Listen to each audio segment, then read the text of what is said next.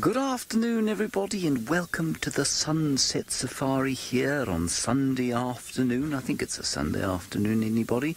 You're looking at a leopard, believe it or not. That is Hosanna, the male leopard. My name is James Hendry. That is my Sunday smile. And you have got Senzo Mkhize on camera there. Those are his 3 fingers. He only has 3 fingers, otherwise he'd show you the others. He does a remarkable job for a 3-fingered man. Well done, Senzo.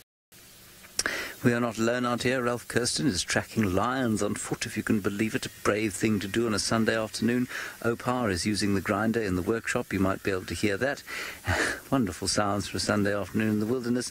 And then we have Sydney heading out towards Tundi and her cub at some stage. Please talk to us using the hashtag Safari Live on Twitter. Otherwise, you may use the chat stream on YouTube to ask us questions, send us your comments.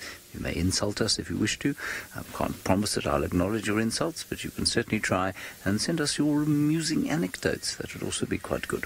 Okay, the reason you can hear the angle grinder, if you can hear the angle grinder, is that we're very close to camp, and that's because Hosanna has been hanging around very close to camp. Let's go a little bit closer to him. I'm going to try and spend some time with this special cat. Whoops. Come on, Wendy. There we go. That's my girl. Yeah, Amy, yes, it is a beautiful Sunday afternoon. Wendy would disagree with you. That is the vehicle I'm driving. She has stalled. Luckily, we're on a hill. As long as Hosanna moves sometime during the day, we'll be able to push her out. Just ease gently up towards the water. Hopefully get a better view. Hello, kitty. How are you?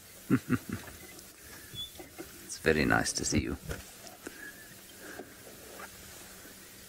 His head's up, which is, well, somewhat unusual for the last little while. He spent a lot of time with his head down.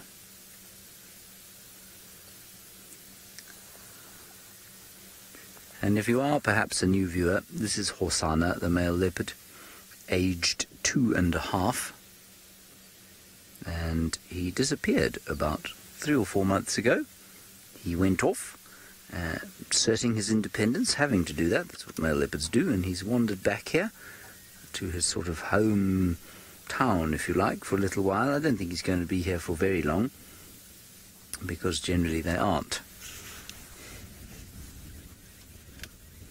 Yes, K6, it's fast becoming that way, isn't it? Hosanna spends an inordinate amount of time at this pan. I'd be very happy to call this Hosanna pan. Now you just keep your head up, boy. There were some Nyala here. I tried to get them and him in the same picture, but they saw him and made their barking noises and then wandered off. Decided they didn't want to be around him any longer. So I'm going to spend an extended period with Hosanna today. See what he gets up to. He's had a very successful time at this pan. He's killed a duiker. He's killed an impala somewhere around here as well. Stashed them both in the same tree. Given us some magnificent pictures of him in his tree. Attracted his father. His father then, well, either stole or asked him for and was granted a piece of his supper. And he looks very content indeed. Oh, yes. You just go back in there, Are you tired? Poor little fellow. Oh, shame. And dos, as they say in Afrikaans, which means sleep.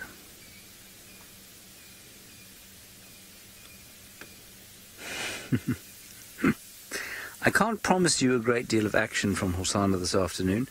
We might not be with him all afternoon, but we're going to spend quite a lot of time with him. With any luck, we'll have 3 cats, or 3 cat sightings here, before the day is up.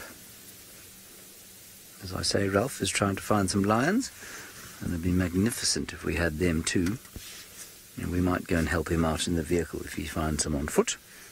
And Sydney heading towards the magical Tundi and her baby. Alrighty, let's head across to Ralphie, find out how far he's got towards the unknown pride from earlier. Well, good afternoon, everybody, and welcome aboard once again with the Bushwalk and the Sunset Safari. Now, my name is Ralph Kirsten. On the camera, you've got Craig today. How's it, Craig? AKA Batman. And hello once again to all of you. Now, please don't forget to send us your questions and your comments on the hashtag Safari Live on Twitter and on the YouTube live chat, because we'd love to know what you want to know about the African bush. Now, we're coming to you live from the Djuma Traverse in the Greater Kruger National Park of South Africa, and I'm heading towards the Nkuhumas, where those are the lion pride that was spotted this morning right up in our eastern corner. So we're going to be heading in that direction, because I went after the sunrise safari and I tried to catch up with them again, but it seemed like they might have moved. So we're just going to go and check if we can't find their tracks and just find them a little bit again this afternoon. With this kind of heat we're having, it's rather warm. It's warmed up from the last few days. So I think it's every chance that these lions will be lying up in the shade, as lions do, a little bit more lethargic than leopards might be when it gets warm like this. And with there being a nice big group of them, it should be quite easy for us to find their tracks. So that's exactly what we're going to be looking for. And Rexon, our game scout, he's scouting out as per usual and trying to get their little tracks. Now, Jill, thanks for your question. I hear that the Birminghams, they've headed quite a lot further south, down towards Londolozi, or into the area a little bit further south in the Sabi Sands. So it doesn't seem like they're anywhere in the area. And it looks like the Avoca males have now every opportunity to really stake their claim as the territorial males of the area. And with the Nkuhuma cubs, there were three tiny little balls of fluff that we received news of that have been killed by hyenas. So as sad as that is, there's still now every chance that the Avoca males are going to relax with the Nkuhuma pride and possibly mate with them and then have their own cubs. So it actually might be better for the Nkuhumas in the long run, because they're not going to be having the stress like they have been having when they killed that buffalo, and the Avocas coming in and chasing them off and really splitting them up. And then we had those two youngsters that were literally roaming the property looking for their family for a few days. So that might all calm down if the Avocas actually cover some of these females and get some cubs of their own. So it's not such a bad thing in the long run, as I say, with those little cubs having been killed. So sometimes that's the way the wild works. A little bit of a sacrifice for some can make things a little bit better. Now, we're going to get hot on the trail, and while we're doing that, I'm going to head you back to James with the leopard.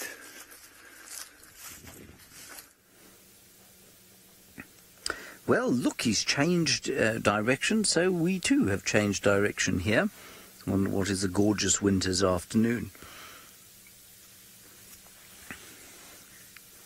I will tell you, unfortunately, that Wendy is having inordinate amounts of trouble. Her right front tire's gone flat. She's struggling to start. So I'm not sure how long we're going to be exactly where we are, but hopefully, well, Sydney will get going soon. He's having some troubles as well. Back at camp, it all seems to happen at once. Hosana enjoying very much being out on a Sunday afternoon.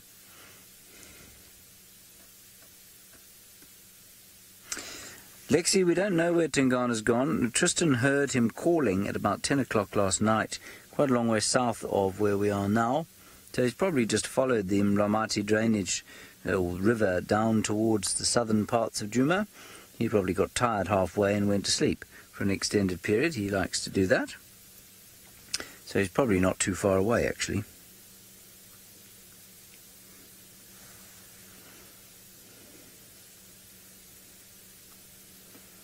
You can see he's very tired now. Much smaller than his father still. His father's a heavy-set fellow at the moment.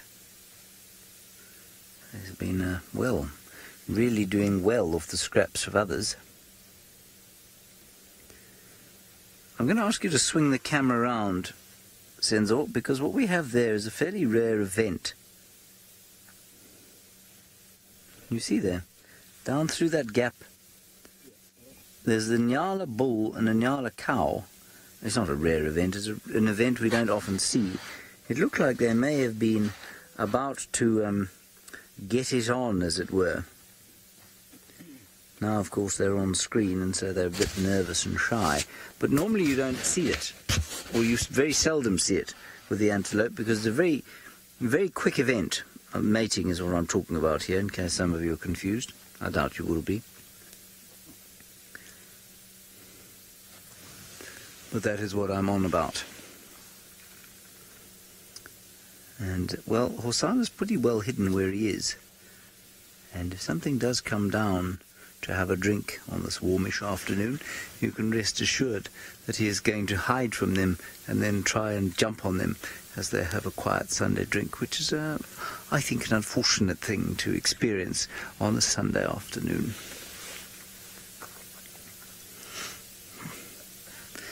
Jennifer, you say it looks exactly like Tingana. Well, if you say so. I personally I cannot see the resemblance between leopards that are... Well, that's not true, actually. I'm not very good at discerning one leopard from the other, but I perfectly accept that many people are, and I've certainly seen evidence of it. So if you say it looks like Tingana, I'm going to take your word for it. I am, however, going to ask you if you've also described Tingana as beautiful, and I'm going to ask you if you have ever described a leopard as ugly, because I suspect you have not. I think they're all pretty magnificent. I made the mistake of calling a leopard pug-faced once, and I was soundly chastised by various members of the Twitterverse. But they are, of course, all beautiful. Something has set a whole lot of birds to flight. Is there a raptor above us, perhaps? No, I don't see a raptor. No. No, it wasn't Hosana. He didn't move at all. There is the Sunday sky. Not bad for winter, is it? I think it's about 27 degrees out here, which is roughly 79 or 80 degrees Fahrenheit.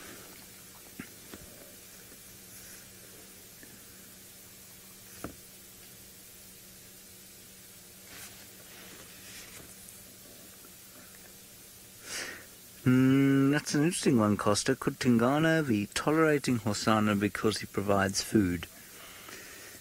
No, I don't think so. I think he's tolerating him simply because he's his son.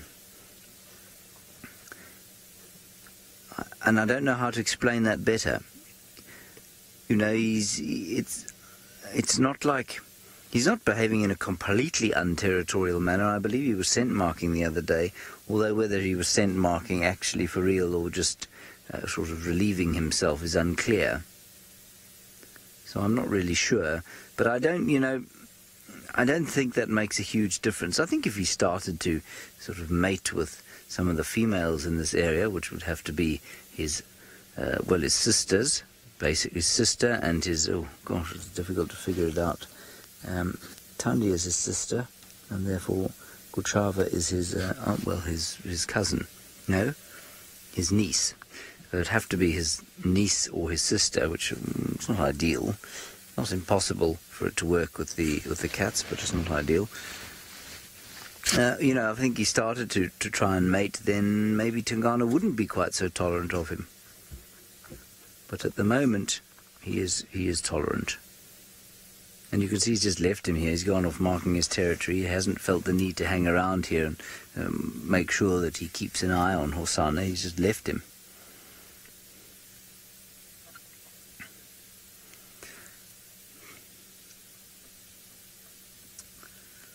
Ah, marvellous. Sydney has managed to fix his technical difficulties. He is out on drive. I'm now going to go and try and fix mine.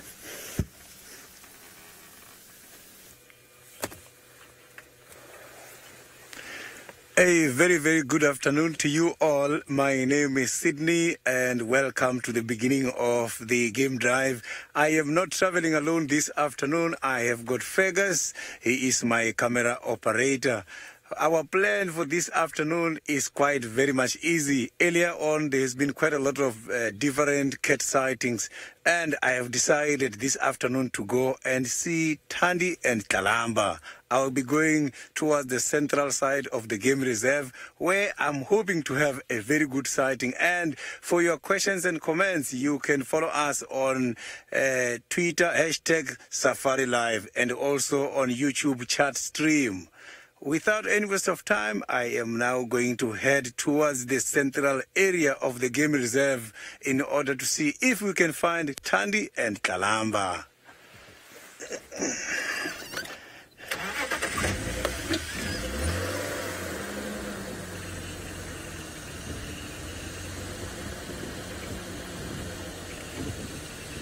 So, Tia, the lions and leopards, if you can check, the lions are very much more active early in the mornings, and their tracks are way much bigger than the leopard tracks. Leopards during the day, yes, they are nocturnal, but you will see them doing some of the activities during the day with their tracks much smaller compared to the lion tracks.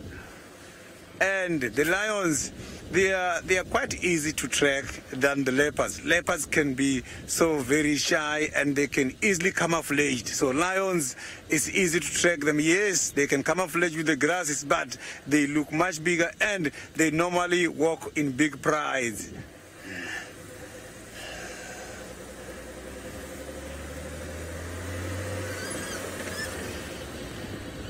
So I am very happy with this kind of weather this afternoon.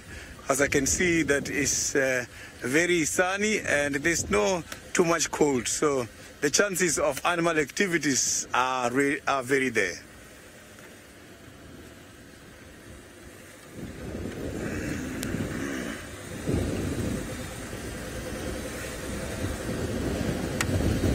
So I will be approaching the central part of the game reserve, coming from the eastern side of the game reserve, which is a little bit much more towards the Kruger National Park.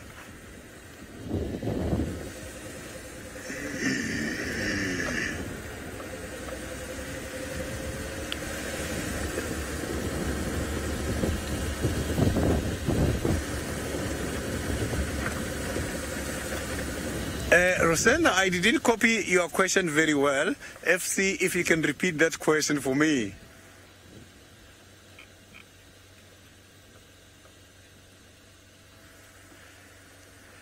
Rosenda, the herbivores, they don't really fight for the food because it's too much. Yes, herbivores are consisted of different group of animals which have got quite a lot of different preferences. Some of these herbivores are bulk grazers, whereby when it comes to feeding, they are not selective. They just feed on both grass and leaves. Whereas some, they only eat leaves, and some only eat grass. So these herbivores, they are herbivores, but they fall into different categories.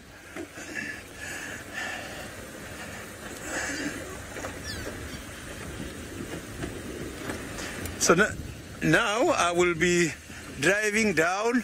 Let's see if my colleagues on the other side are having something already. Well, we haven't found the Unkahumas just yet, everybody, but we're still making ground. Obviously on foot, we don't move as fast as we are with the vehicles. But looking at this little track that we found while we're out, that just giving you a nice scale of how big it is. And let's just have a check at exactly the length of it as well with my trusty Leatherman there. So we're looking at, what is that? It's about 1, 2, 4. We're looking at about 5. No, that's not 5 inches. What is that scale there? Centimeters. We're looking at about 8 centimeters, maybe between 7 and 8 centimeters there on this track. And what you can also notice is on each toe, where we can see 2 flat toes there, each toe very, very flat-footed or flat-toed, if I can say that, and also looks like it's direct registered once again. And down the middle you can see a very, very faint line there. So these toes are very tightly pressed up against one another, and so it does make quite a characteristic track. Now, Rhonda, you say that's shaped like a heart. It is indeed. But here, just a little bit on the outside there, you can see where the front foot is actually pressed, and then the back foot having come and stepped right on the inside of it. So that gives us a good indication that it is one of the tragelaphines, or the spiral-horned antelope. And when we're looking at this kind of size, we would be thinking between Nyala and Kudu. So that would be what we're going for there. And another thing that we do want to just have a look at is where is the widest part of the track. And this one coming up a little bit towards the back, so about 3/4 of the way, the widest part being about there, before it starts curling again on the inside. So, between Nyala and Kudu, and I would have to definitely say that I think that this is more so a female Kudu track, because just of the way that it's so pressed or so tight between the toes like that, making that very clear little ridge there between the toes. But a nice characteristic track between Nyala and Kudu, very difficult to tell between them. Now, just to look at a very clear-cut difference, it's nice hard substrate here,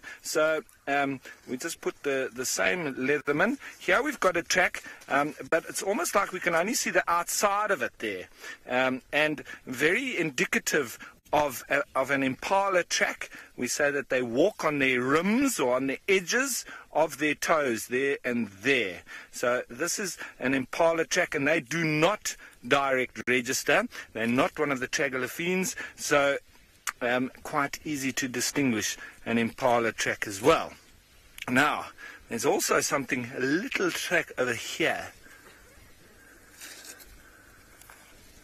Now, Robin, you say carrying a Leatherman is genius. Well, I never leave home without it, Robin.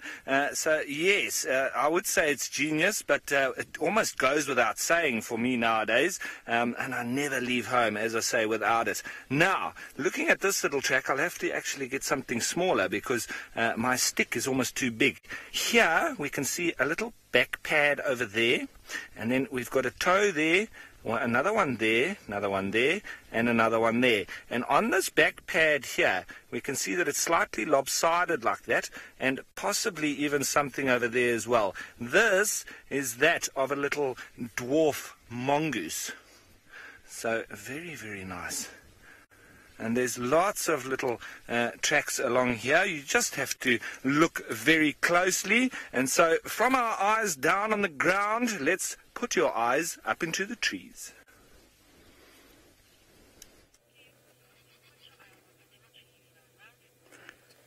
Quite a very beautiful small animal, the squirrel, is busy trying to have a little bit of diet. It's right on top of the russet bush willow. So the squirrels are one of the very clever small mammals. They don't hibernate during the winter season, simply because they can be able to collect quite a lot of food. They catch and they also take quite a lot of nuts, and they hide them somewhere here in between the trees and also on the ground. These animals have got a very interesting anti-theft precaution, whereby they are going to dig quite a lot of false holes just to mislead their onlookers when they're hiding, and they bury and rebury their food every time. They've got good memory, because if he's going to bury something by April this year, in order to use it now during the winter season, you can see that they must have to be having a good memory. So they also secrete some of the scent in order to remember where they're hiding the food. So I've got to take some questions now from the FC.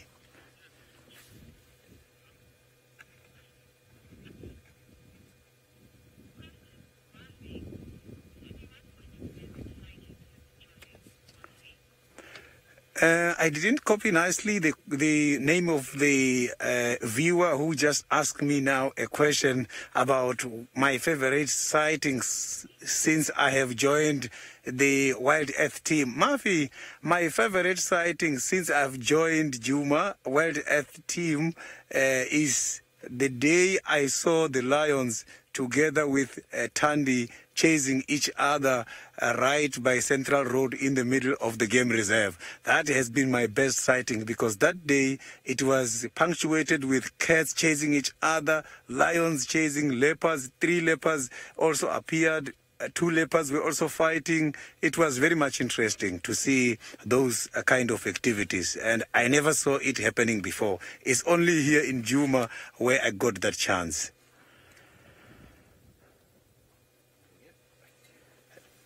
Yeah, so now the squirrel just got disappeared, and I will be now heading to Central and see what is happening there. And thank you very much, Mafi, for such a lovely question. That sighting is good memories to me.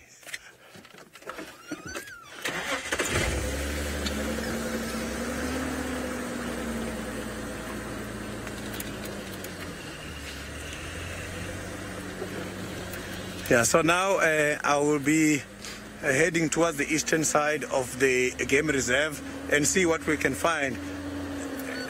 Thandi is quite a little bit far away from where I am at this stage, so maybe before we get there we might come across other interesting things on the road. I haven't seen yet any of the big animals here. Maybe animals are now down at the waterhole.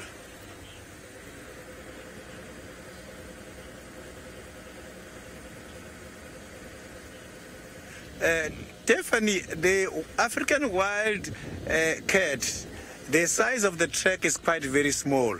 But if you look at it nicely, it does resemble the shape of the big cats. It has got the 3 lobes as well, similar like the big cats. So it's not that very big. And it does confuse when thinking about animals such as civets. So it means if I find it, I've got to look very carefully before I come up with a judgment.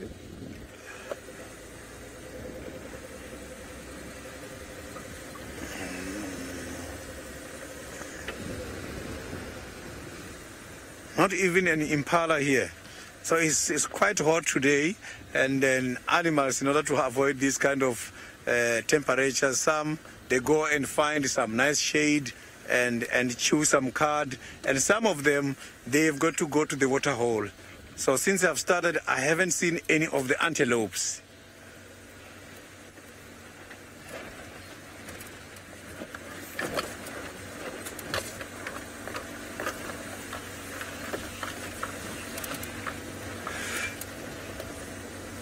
Yeah, so now while I'm going towards Thandi, let's hear if Ralph, my colleague on the other side, got something already. Okay, everyone, we've just managed to find something very exciting.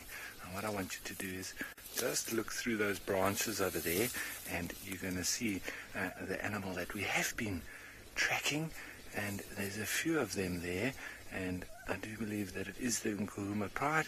They've moved just a little bit from this morning, just a little bit further into the quarries, but not too far. And this looks like a young male just watching us. Looks like he had a bit of a sneeze there. Yep, another one. How is that, huh? Walking lions on foot. And I can tell you what, ooh, there's another one up in the background as well. Just gone off and gone and lay in the shade. Maybe it's getting a bit hot, but I can tell you what. It's one of the most amazing things to walk lions on foot, and it's normally a little bit of an anticlimax actually, because I can tell you if I had to go towards these lions, they'll probably just get up and run away from us. So it's not that we're terribly concerned to be in such close proximity. You can see the concern coming from the lions watching us, but we've got nice brush between us and them, so nothing for either of us to worry about, and we'd always just watch their body language in terms of how relaxed they are with us. If they had to, and there comes a nice big yawn as well.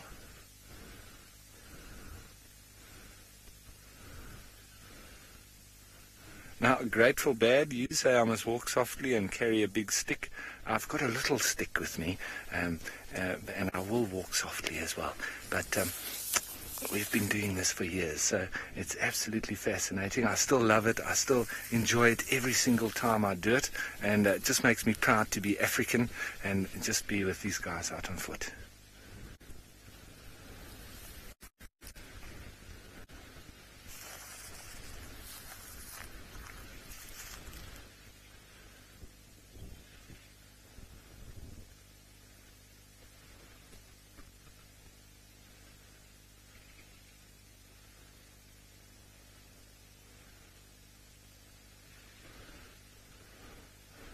Well, welcome to all the viewers. Now, we are coming to you live from the Djuma Traverse in the Greater Kruger National Park of South Africa. You're watching Safari Live.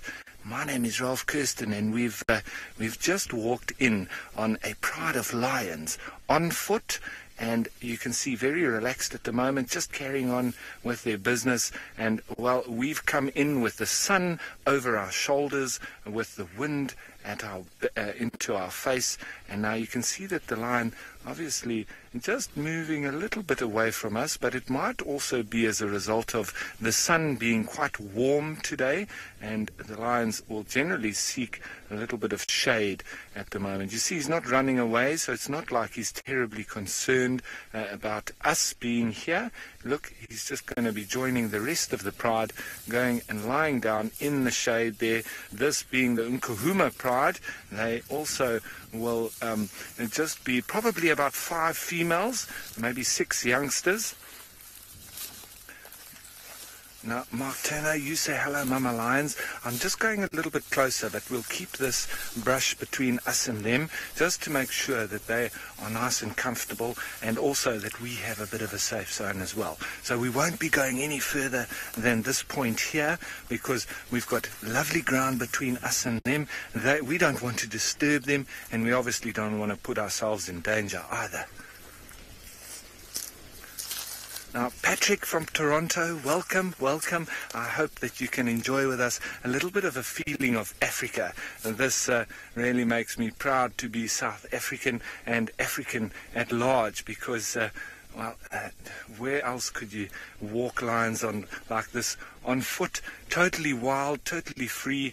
These lions are really in their natural habitat. It's quite difficult through there into the brush to see them very clearly now, but it's not as easy to get in close proximity with lions on foot as it might be with a vehicle. They are a lot more relaxed with a vehicle.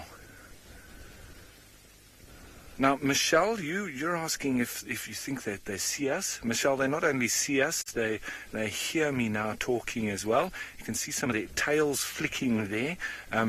But there's absolutely no sort of aggressive signs towards us, not really stressed.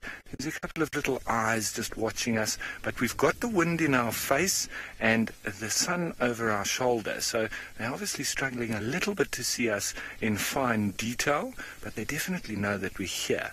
But with us keeping this bit of brush and very clear vegetation between us and them, if we had to break this, then they might get up and run away. Either that, or they could charge us. So it would normally be a fight or flight, but mostly flight. Carolyn, you say that we're very lucky. Absolutely, I agree with you. Well, I think that every day when I'm out here walking amongst elephants and lions and leopard and buffalo, it is absolutely fascinating. Now, there were some buffalo around earlier that it seems like these Nkuhumas were following, but they seem to have moved off. Now, Prashant, you're asking why we call him the king of the jungle when they actually live in the savannah or in the bush. Well, I think they just use jungle as a term like we do here in South Africa, as a term for the wilderness. So I would say that it's just the king of the wilderness, but also remember that lions used to be one of the most widely spread cats of all. They used to find them in Britain and in Asia and even in Russia, but they have all been killed in all of those places. That's why it's the British Lions, and they have that as a symbol for many different of their sporting teams, etc. So they used to be there, but they obviously Now, Raya, you say that their camouflage game is very strong. Absolutely. Look at that. You do need to have a very trained eye and enabling you to see them, and it takes a lot of practice. And well, if you keep on joining us here on Safari Live, you'll also get to practice with us. So I'm just going to say goodbye to all the viewers on the different platforms, and please join us once again for another Safari Live.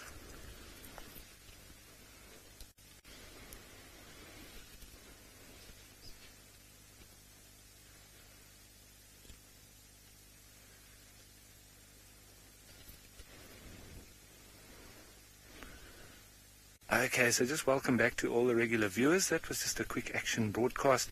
Obviously very exciting for us just to come in here with these lions on foot. It's always special and always worth documenting. So if any of you want to send that little clip on over to your friends, you will find it on the Safari Live Facebook page. And so nice to just send those little action broadcasts, as we say. But not too much action at the moment. Lots of sleeping, as lions do in the middle of the day. And I do believe that that's pretty much what they're going to be doing for the rest of the day. Now, at least James has got his vehicle fixed on up, so let's head over to him.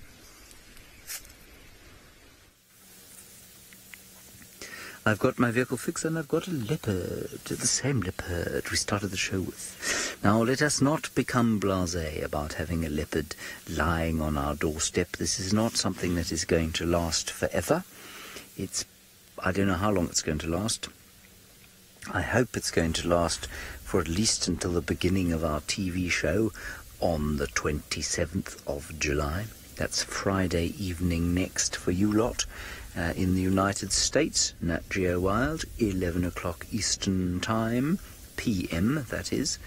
It will be about 5 in the morning here on Saturday. And then for the next 5 weeks after that, we will be doing a 1-hour TV show from the Mara and from Juma. Very exciting. And we're hoping very much that that cat you can see there sleeping like a celebrity is going to be the celebrity of the show.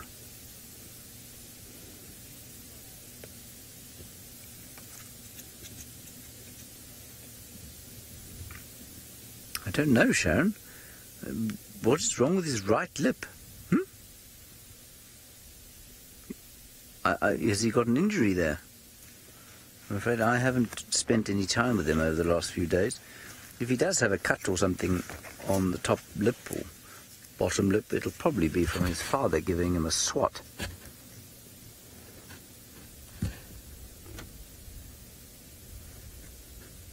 Yeah, let's wait for him to stick his head up, but I don't know about any injury there. Now, distressingly, I'm not sure how distressing it is, but it sounds like Sydney's found a scavenger, which possibly means the Tundi has moved.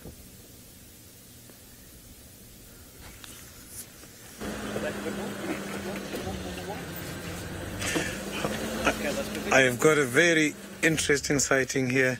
I have been led by the hyena. Hyena led me to a carcass, and soon as the hyena got to the tree, a leopard stood up and come back to defend the food. There is the hyena now moving towards this direction of the reserve, which is the western side, but it just stops there. So how I saw where the carcass is, it was very interesting because the hyena came closer, stopped, and he was sniffing from the air. And he was sniffing the air particles coming from the direction where the food is kept by the leopard. You can see now we have got a Tundi there. She was not there when we got there. She came soon as the hyena got close to the tree.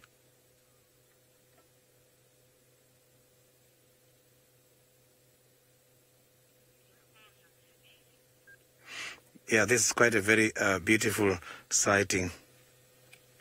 I didn't see where the hyena got disappeared to, but now I can see that Thandi is very much relaxed there. I'm just going to try by all means and see if we can find Kalamba.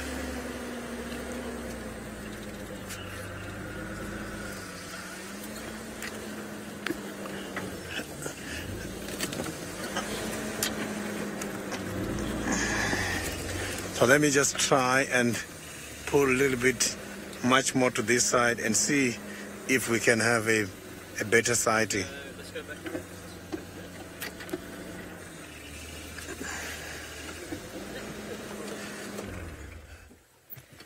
Yeah, from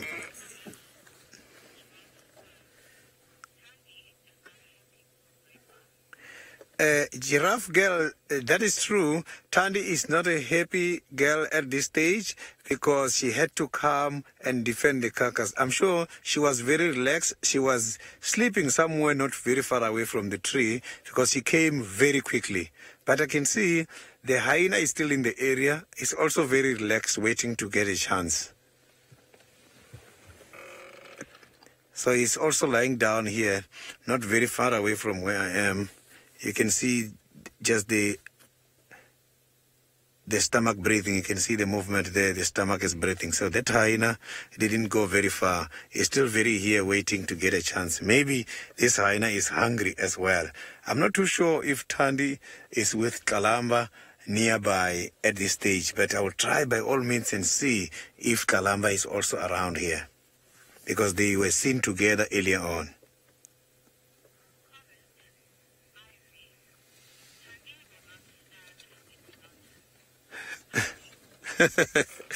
Yes, the comment from Ivy, that is very true. Thandi is not going to allow anybody to take a chance when it comes to the food. Specifically when Thandi has got Kalamba, Kalamba must have to eat.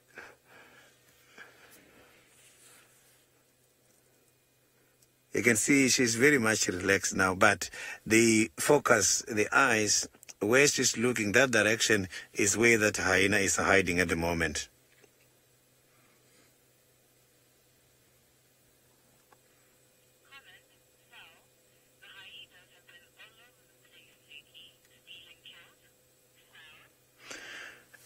Saul, yes, that is true. The hyenas, they have just been to all over the place trying to irritate and to try and get hold of all the food caught by these leopards. They are just all over Juma Game Reserve. They are depending on these kind of cats. They are trying by all means. It's just that leopards are well much gifted.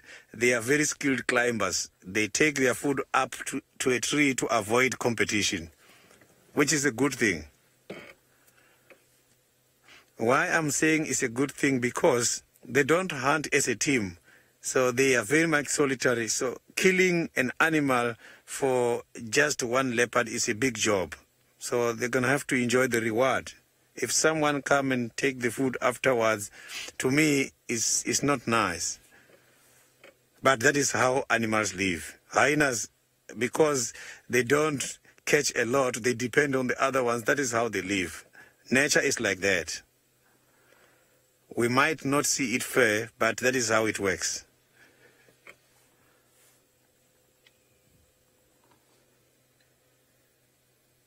Look at that. So these cats can hear very well, and they can see very nicely.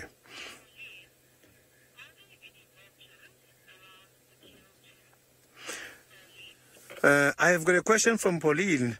Pauline, since I have started now with this game drive, I haven't picked up any signal of the vultures flying around. I have been looking around here to try and get guidance from these natural factors. Because when there's a kill, there's quite a lot of things that lead us. If it was not the hyena, it was going to be very difficult for me as well to see where the kill is. But the birds at this stage is very quiet. Nothing is happening. No vultures and no other big birds such as battalias. I have seen the vultures and battalias on the past few days leading us to where the carcasses are. But today it's just very quiet.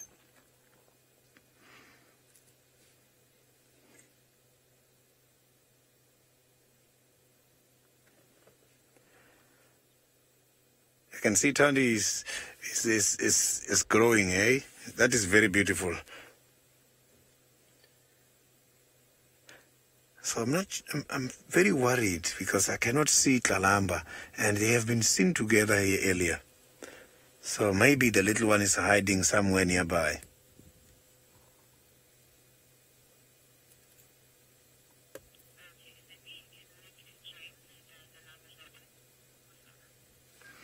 Yeah, let's now see if James has got Osana on the other side yet.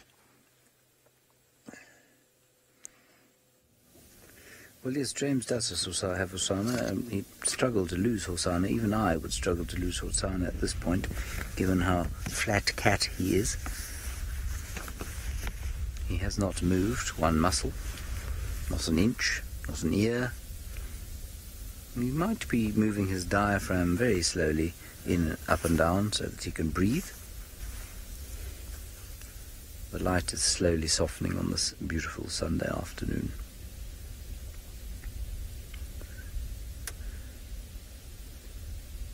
And in case you're wondering, there are 2 other game drive vehicles in the sighting. Oh, I must just call this in, sorry. I'm just going to quickly call in the Thandi sighting.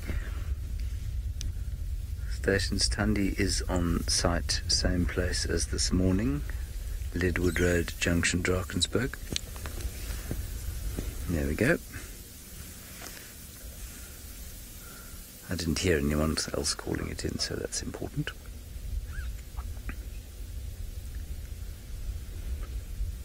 But our cat here is doing absolutely nothing.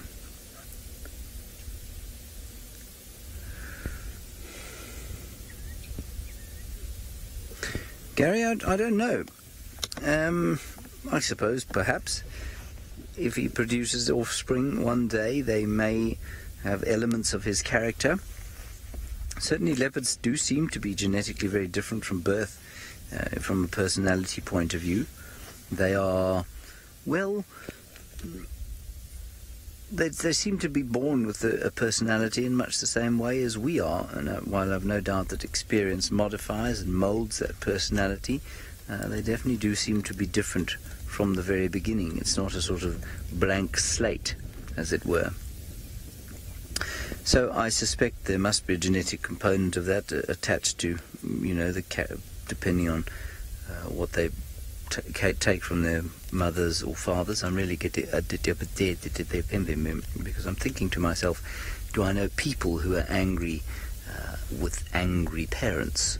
Short-tempered people with short-tempered parents.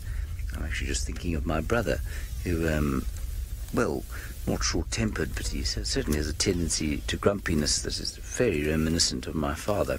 I, of course, am never grumpy.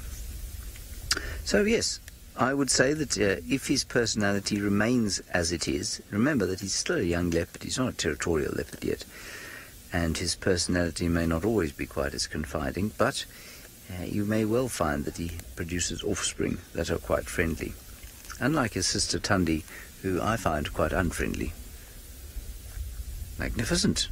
Don't get me wrong. Before you all roll your eyes and say, how dare he say that about our queen, I do think she's magnificent, but I don't think she's the friendliest cat in the world.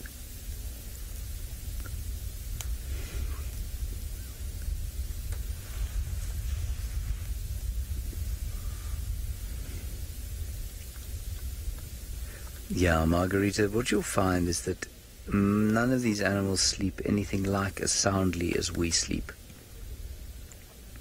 What happens is that they doze, but if there's a cracking branch next to him, or there's an unusual gust of wind, or the snort of some potential prey animal, he will definitely hear it, and he'll shoot up. They cannot afford to sleep soundly like we do. All of the sounds that he can hear right now are familiar to him, so he's not going to worry about those. If I started the car, he knows what that means. If I speak loudly, he knows what that means. So the only thing that's going to make him wake up would be unfamiliar or potentially threatening sounds, or potentially advantageous sounds, like the snort of an impala or the footfall of a hoofed animal. So that is possible. The only animals that I've seen sleeping as soundly as human beings are lions. Because they have so little to fear, they will sleep like the dead. Ears not twitching, and I've walked past lions inadvertently who have not woken up as I've gone past them. They probably don't sleep quite as soundly as human beings, but they certainly do sleep.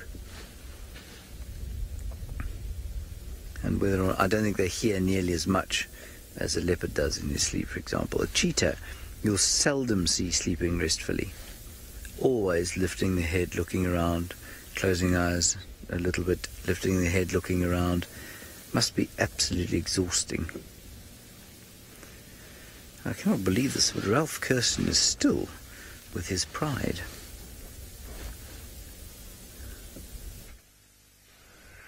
So everyone, we've managed to get ourselves a little bit into the shade, and sitting in the quarry thickets with these lions, probably between 30 and 40 meters away from us. Now, they're just watching us, and there's also quite a few little warthogs running around all over the place. So, who knows, we might even sit here with them and witness a little bit of a hunt. Wow, how lucky would that be? But we're not going to jinx it. We're just going to sit here and enjoy being in the company of lions. It's absolutely fantastic. What more could you ask for? They are indeed quite curious with us.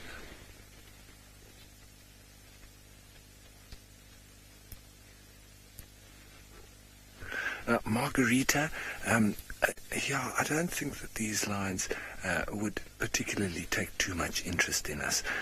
In the 20 years that I've been actively working as a professional in the field, I've walked and done this many times with lions, and you generally find that they can go from curious to being a little bit nervous, to either getting a little bit agitated that you're around, but I've never had the sense that they in any way think that I'm any kind of food for them. So it's never a worry in the sense of that they're going to eat us. The worry is always if you go near to lions with little cubs, or lions on a kill, or lions that are mating. Wow, look at that nice big yawn. That was very cool.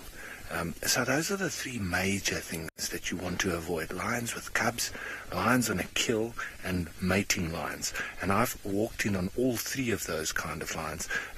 And they will normally give you just a very loud growl, and sometimes very sharp bursts of speed, trying to get rid of you. That's all. So they give you those warning signs.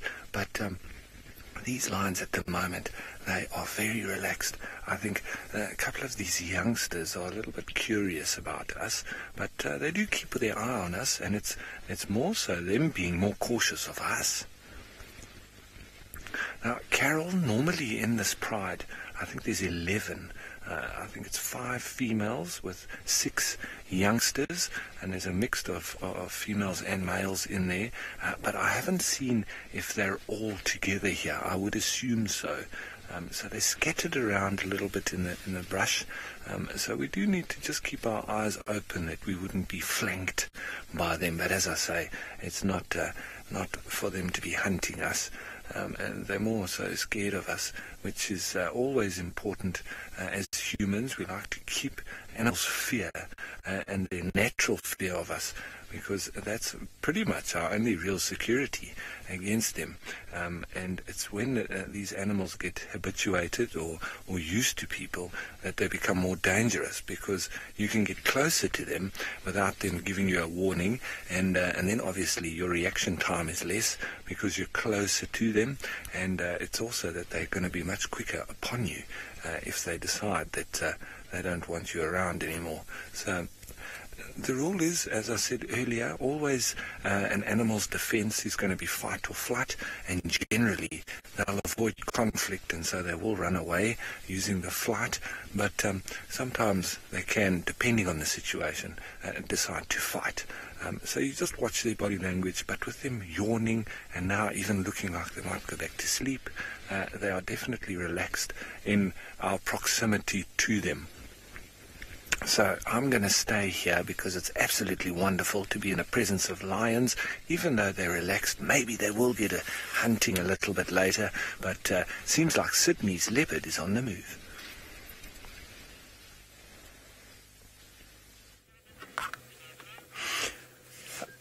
Things are happening here on my side. We just heard a little bit of noise coming from this direction, and Kalamba picked up the noise and started running away all the way up to this side, and Tandy woke up and decided to follow Kalamba. So we're not too sure what these two are up to at the moment. Tandy as well was not too sure what is it that Kalamba is trying to respond to, but we heard the noise. You can see Kalamba there.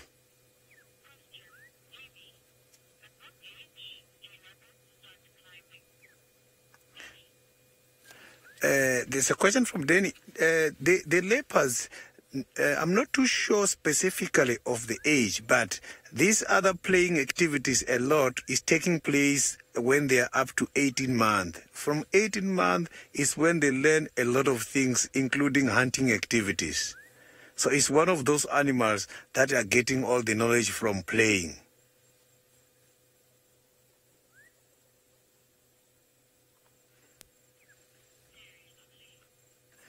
So you can see there now is playing.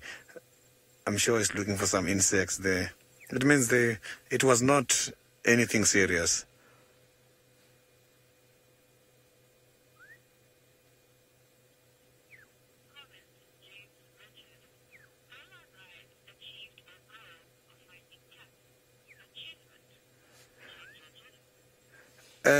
James Linwood, thank you very much for such a comment.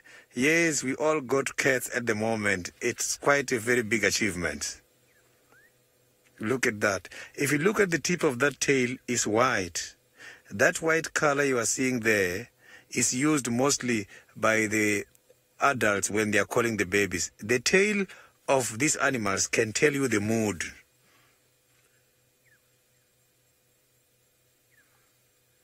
You see, they use these tails for communication a lot. And the tip of the tail has got white, where the adults, they raise the fluffy hairs to show the little one, we are going to this side. You can easily read the mood of an animal from the tail. Listen to that.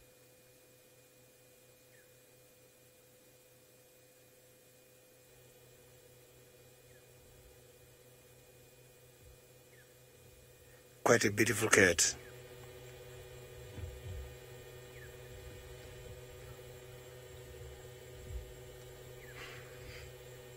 I'm not too sure if at this stage the Kalamba knows that the tail can serve a big purpose.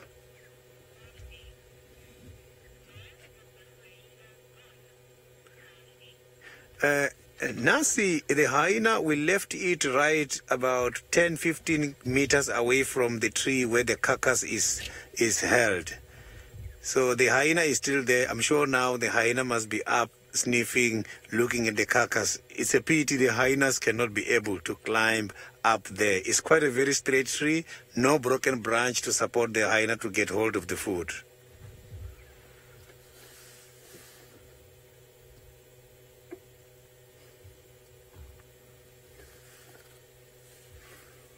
You can see they can easily camouflage. It's difficult to see when it's not moving behind those trees.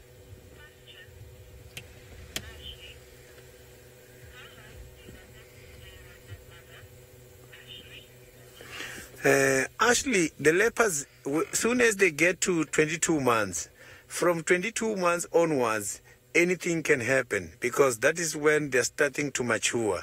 And once they get matured is when they start to demarcate territories and start now to establish their own families. So the leopards, they can be together with the family between 2 to 3 years. That is where now they're starting to leave those kind of families.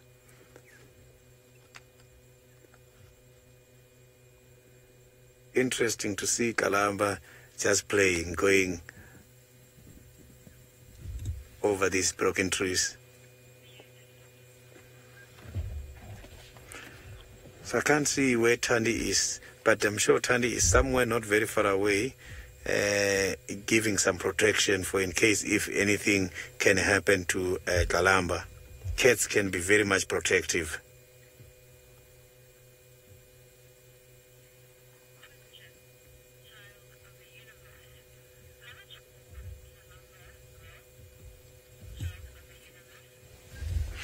Child of the universe, I didn't get the question very nicely. If FC, you can give me that question again.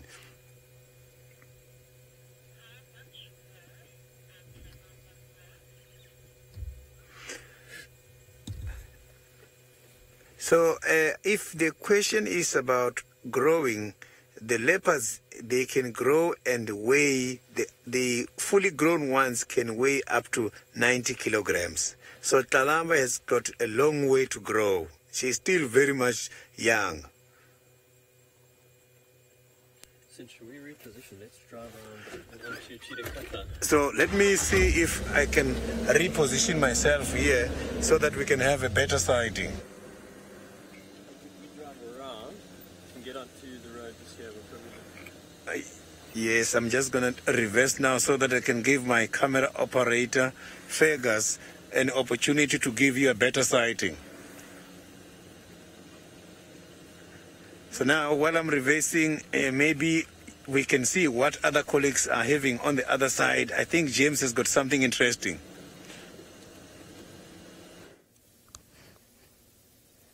I have got the crested barbet. Look at him. Is he not magnifique? A beautiful bird of scruffiness and beautiful colours. We've left Hosanna. Just briefly, we'll go back to him at some stage. He is, of course, fast asleep. And that bird is just too magnificent for words.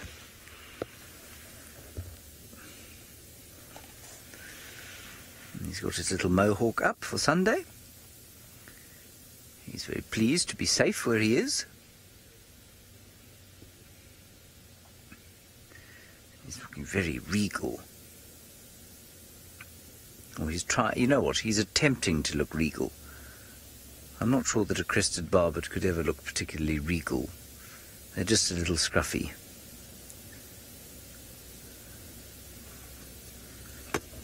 Yes, Ali, I have found Tristan's angry bird. That is correct.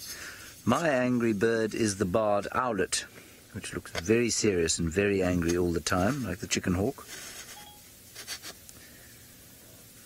It's interesting, from time to time my phone seems to think that I'm asking it a question. Shut up, I'm not asking you a question.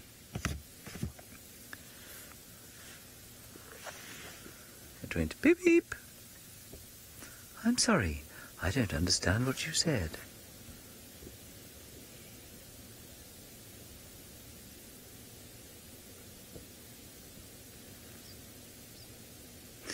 Then the other thing that we have over here, other than the beautiful bird, is a somewhat macabre scene over there. Zephyr, they are fun little birds indeed.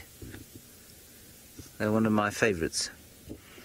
Again, they remind me of sort of the touch of the wilderness that was allowed by the gardens that we used to have in Johannesburg, the big city where I grew up.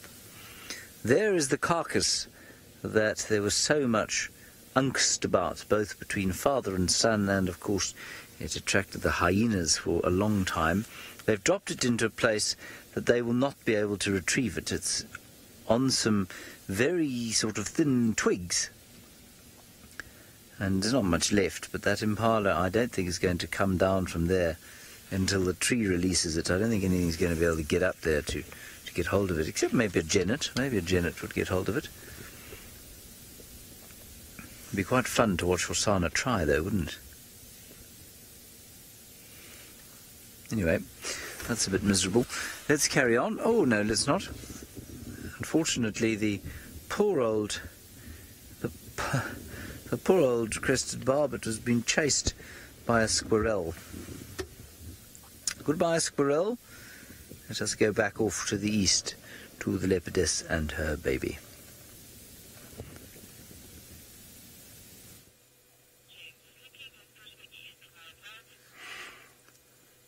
It's very much interesting to see Kalamba taking over the responsibility of where to go and what to do. These leopards were very much relaxed, and a call was heard. Kalamba decided to go, and since then she is responsible. The mother is just following everywhere. Mother is just joining her on what she's doing. You can see that the cub is so very much interested on play, and the mother is not interested. But this gives Kalamba an opportunity to learn quite a lot of survival skills. When they're playing, they can be able to learn to survive in the jungle. So they can easily adapt with the environment. Look at that.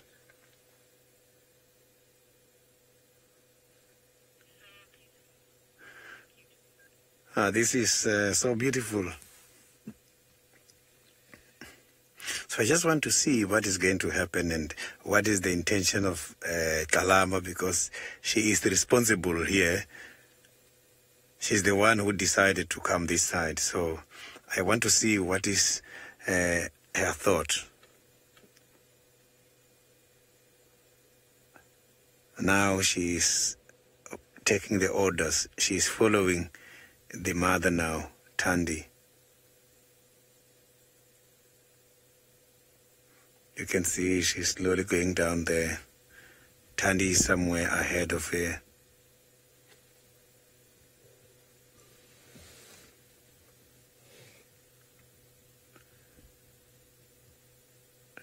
Look at that. You can see she's...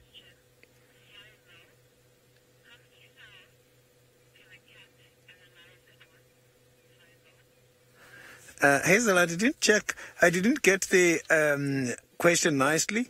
I hear this about the sounds.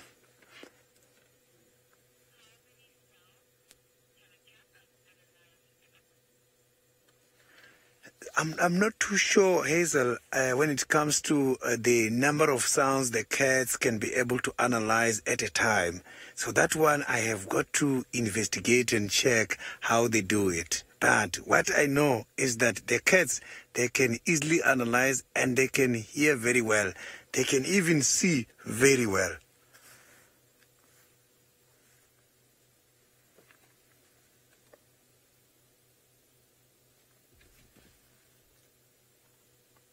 Now they are hiding. You can see they are getting very much camouflaged. So let me just pull forward and see if we can have a good sighting.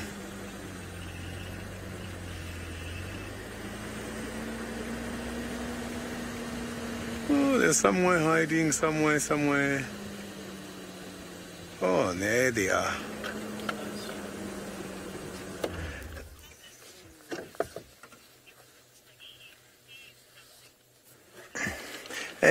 Paula, nothing is happening at the moment because here it seems like it's all about playing. Kalamba just want to have a little bit of some exercise.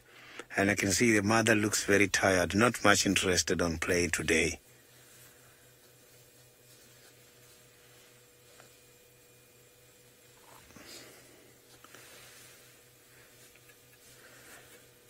So it is very much quiet here. No birds, nothing, no small animals. So they're not hunting, they're just playing.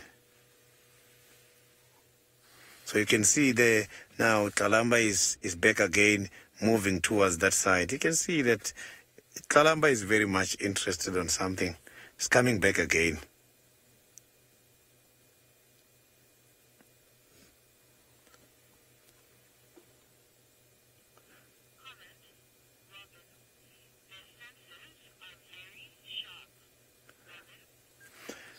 Robin, that is very true. Their senses are very much sharp.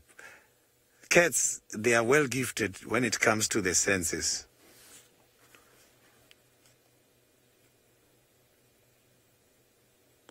Look at that. That is cute.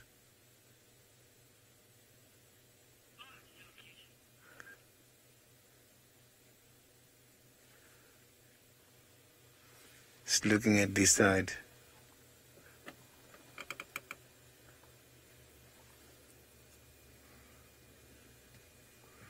So she can hear someone approaching.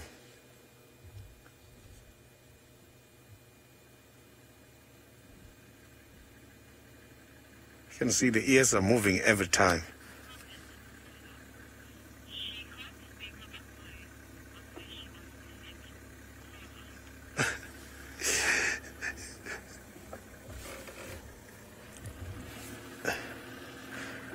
So you can see now that she's very much camouflaged. Look at that. She's trying to hide away from. She's trying to hide away from a little bit of noise.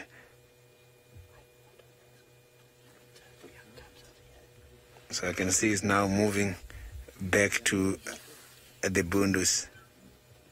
It's moving back to the bush.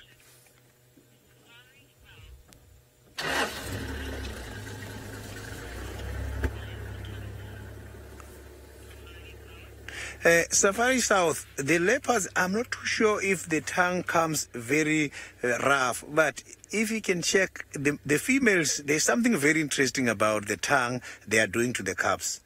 You'll see after birth, these females, they lick their little ones, and they always keep licking them when they're still very young. They do that for a reason. When they're licking the little ones, it's when they are helping for the blood circulation and also activate the excretory organs. The saliva of the mother also gives the little one a lot of vitamin D. So now God disappeared. So they are now all moving back to the thick bushes.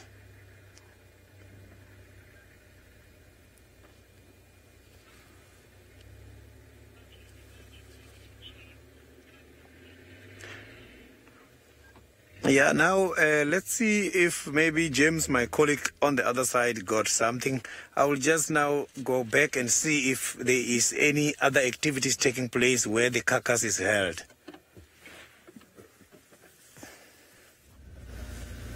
Well, the activity taking place here is some eating and some looking by the impala. Senzo, the viewers do not wish to look at my face, they wish to look at the animals over here if possible.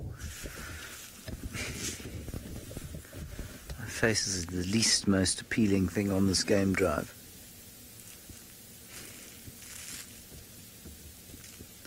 There we go.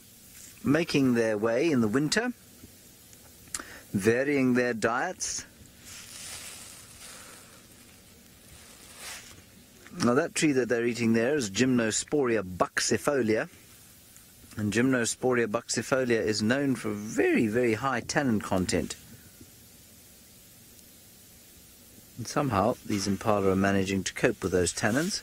It's quite a feat. It's an impressive feat.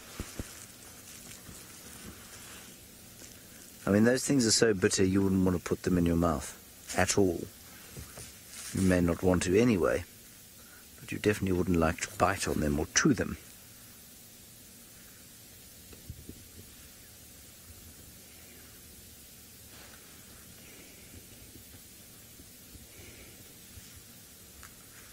Look at that face, isn't it wonderful? Look at the detail and the colours.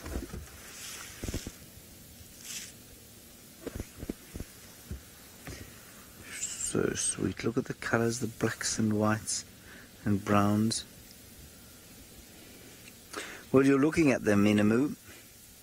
These animals are more common here than they are in the Mara.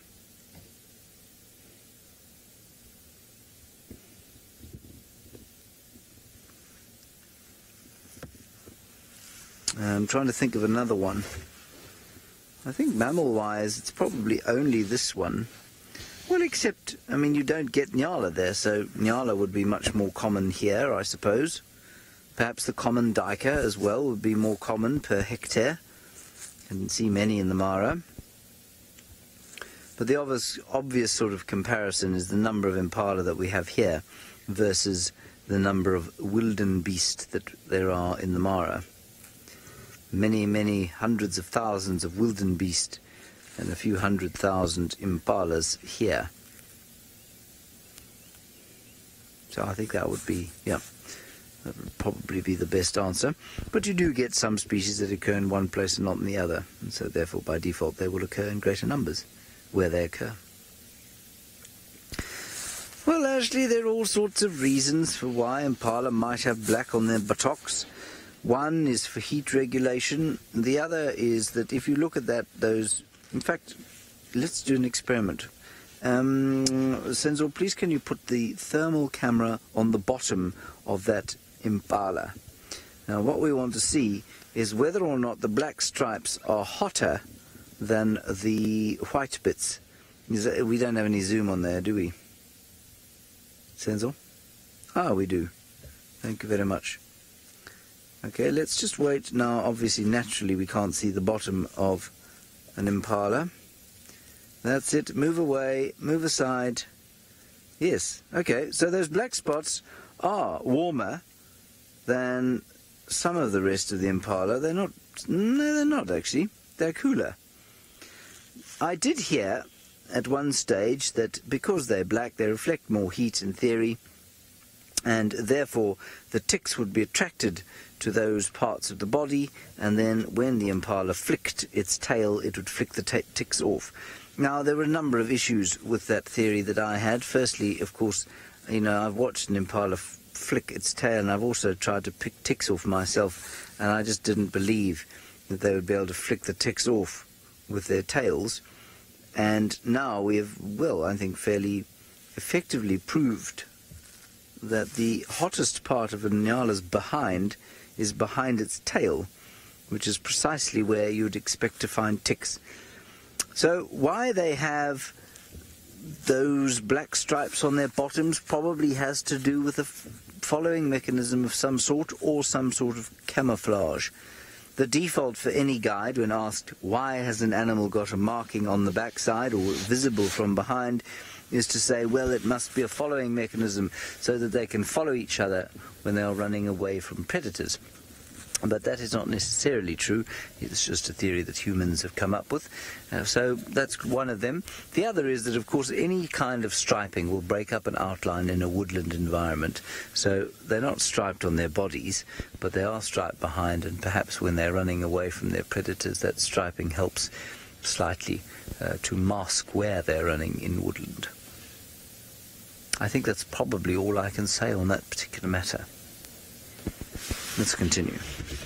Senzo, unless you wish to add anything. Yeah, I'd love to add, as you mentioned. Yeah. You would agree with me, would you? I thought we were about to get a pearl of wisdom there.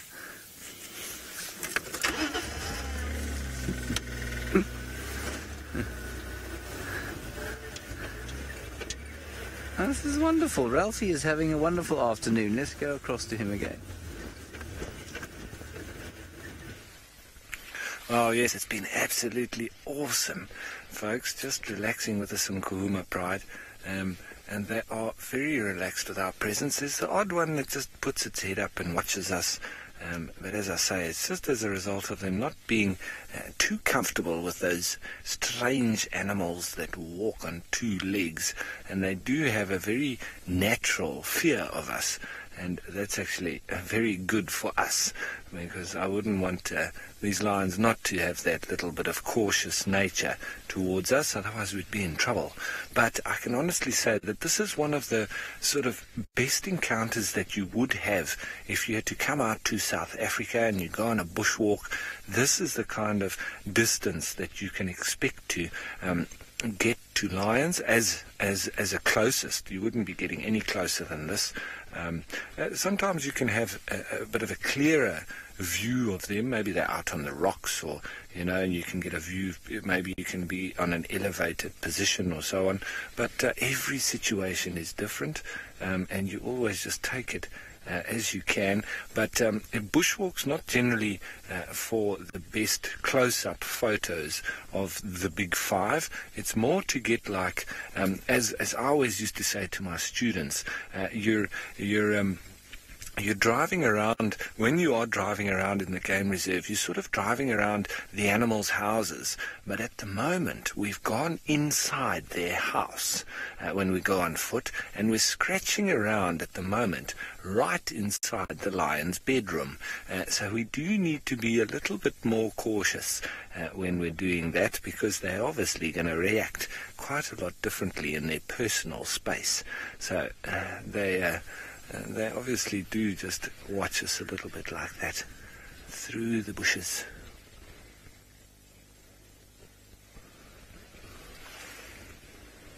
Now, Peter, you say that you don't blame them from avoiding humans. So do you. Well, yeah, Peter, every man for himself. But animals and humans, and we can be quite nasty creatures, can we, as humans? But we can also be absolutely amazing. And so I just think that if I put across to them that I don't mean them any harm, then they're going to do the same to me. And if I respect the wild animals, well, and I always do, then I pretty much can stand my ground because I don't mean them any harm, and I'm showing them all the respect they deserve. So I would expect the same back from them. And I think that's a good way to go through life.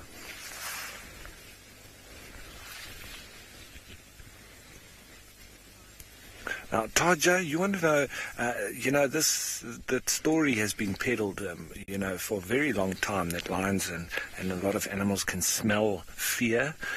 I don't believe that is true. I think it's more to do with the kind of body language and a reaction, the way that you react to their presence. I think the animals can very easily pick up if you are scared, and that goes with the way that you present yourself. How do you react to being around them? Do you look like you're scared? And it's very easy actually to pick up somebody that looks scared. And if the lion moves forward, do you back off? Do you stand your ground? Do you get a fright? All these kind of things. It's very easy to pick up. And when your senses are as acute as a lion's, you can very easily see an animal's reaction to your presence. And as soon as they get the upper hand, for instance, if they all had to get up and band together and come towards us, and we had to jump up and move off, well, then obviously they'd know that we're scared. Now, everyone, I think we've spent a good amount of time here with them. We're going to be making our way out of here and call the vehicles in. And while we do that, let's head you off to James with the birdie. With a woodland kingfisher, not a woodland king. Why can I never say it right the first time round? That is the brown hooded kingfisher, and there is a squirrel shouting close by, and some chin-spot batises having a little bit of a crossy. And so maybe Tingana is close by. That's why we've come down this area. In the meantime, let us just observe the joy of the woodland, the brown hooded kingfisher, looking for insects on the ground in amongst the dung. And quite a subtly coloured kingfisher, this one, the brown hooded. Doesn't have quite the spectacular sort of bronzes and pinks and purples of the malachite or the halcyon blue of the woodland kingfisher, but it is one of the halcyon kingfishers. There's much bird alarm calling around here. I'm just going to drive forward slightly. Mr. Kingfisher, I'm afraid, is going to fly off. Let's just look into these thickets and see if we can't spot what is causing the angst amongst, no, Wendy, amongst the birds.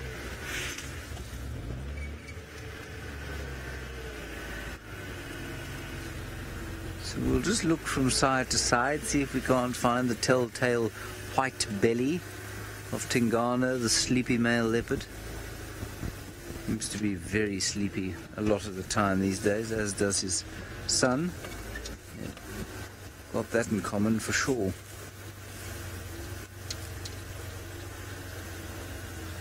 I will We'll keep having a look here. Sydney remains with the Queen and her daughter.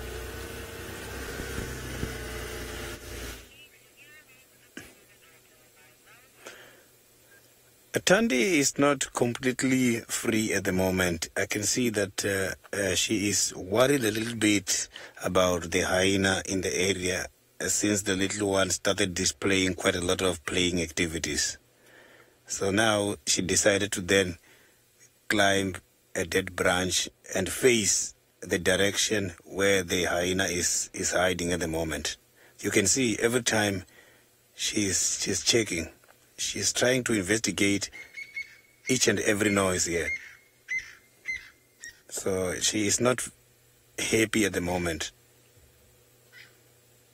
She's not comfortable at all. You can see the eyes are very much clear and sharp. These cats can see about 7 times than a human being. And apart from that, their irritability is good.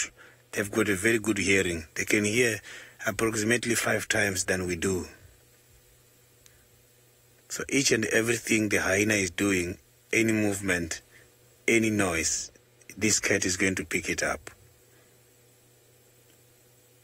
Look at those whiskers. So those whiskers, they are not there just for a decoration. They've got a very important responsibility to play. When this cat is going in between the trees, it's using the whiskers to measure the gaps.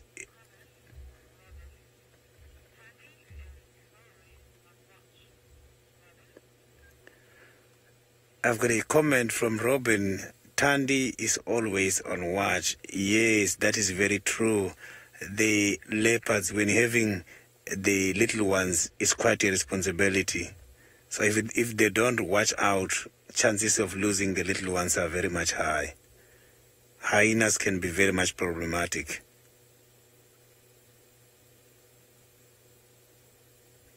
Look at that. Look at how he's sleeping there.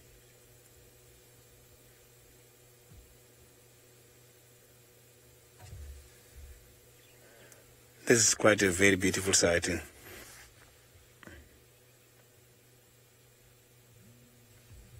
So there is no tracks showing me that this leopard went to the waterhole earlier on. They have been here since this morning. They caught a steenbok and they have been feeding here. They are not that very much water dependent. These cats, they do get quite a lot of moisture from the food they eat.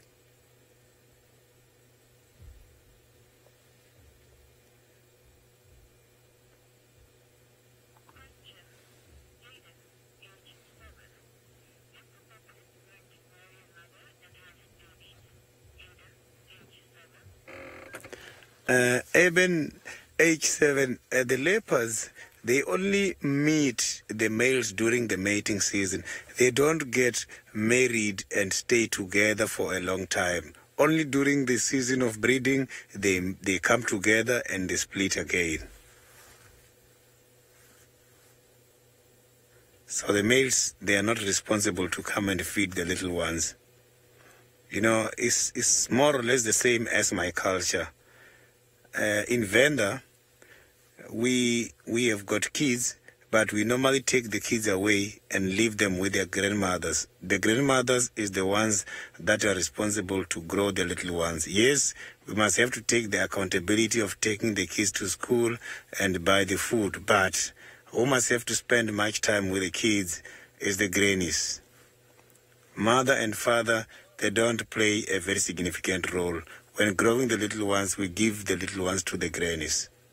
Grandmothers are the ones that are responsible to take care of the little ones. So here, mothers are responsible to take care of the little ones.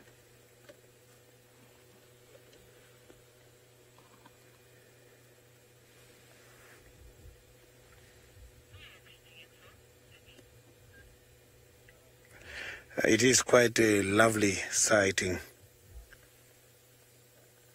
I hope they're going to wake up and go up to a tree and have a meal in a very short space. Look at that. That leopard looks like it's completely sleeping.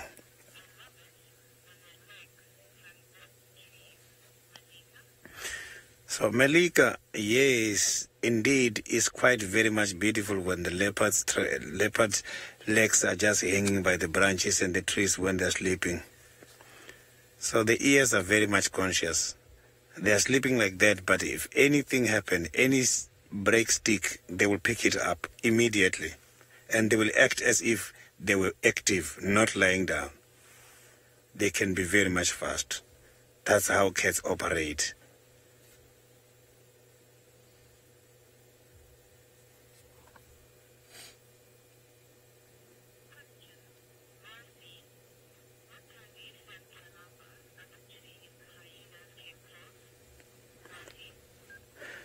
And Messi, Kalamba, at this stage, I don't think Thandi will be able to instruct Kalamba to go up to a tree. Something you must have to remember is that the little ones, sometimes the age of Kalamba now is interested on too much play. When these little ones, when there's a threat, instead of hiding away, sometimes they want to see what's happening. So that's why Thandi is facing that side, because the one who came back to here where we are first, it was Thandi, but it was Kalamba. But Thandi had to overtake Kalamba and work in front, because Thandi knows that little ones they like to try. Kalamba might try to challenge anything coming. You know how little ones do things. It also happens to the animals. That is why when animals has got small babies, the chances of catching a prey are very much low, because little ones always spoil the chance of hunting.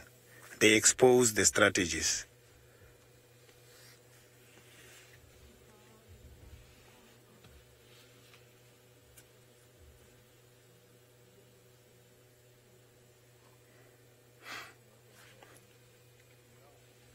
So the hyena is still here and is also lying down flat. I can see it's just in the middle of those grasses, right there. He doesn't want to give up, you can see.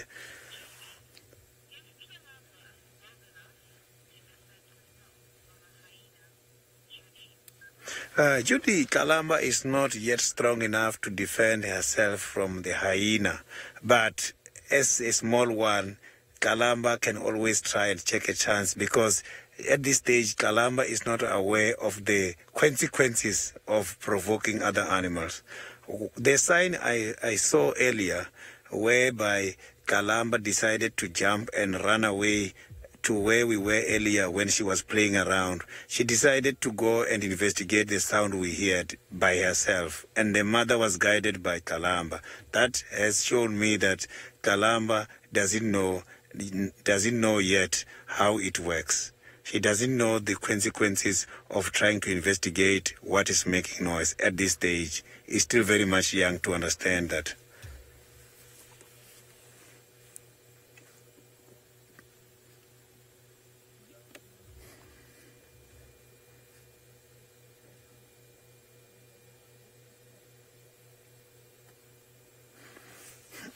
So you can see that they are not yet interested in feeding. They're just about a few meters away from the tree where the food is.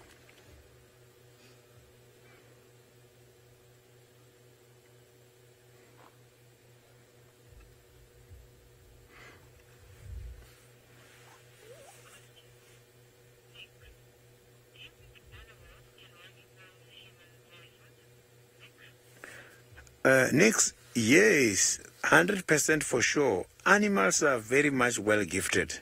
They can be able to distinguish between our voices and other voices.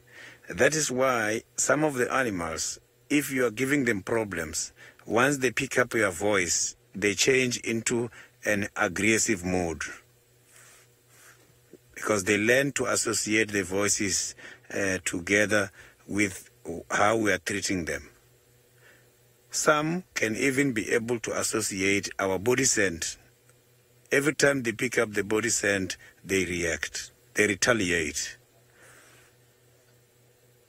But whereby the human are not a threat to them, they don't mind it. But if there is a breakdown of the relationship between human and the animals in those areas, is whereby when they pick up a human voice, they must just think about to defend themselves.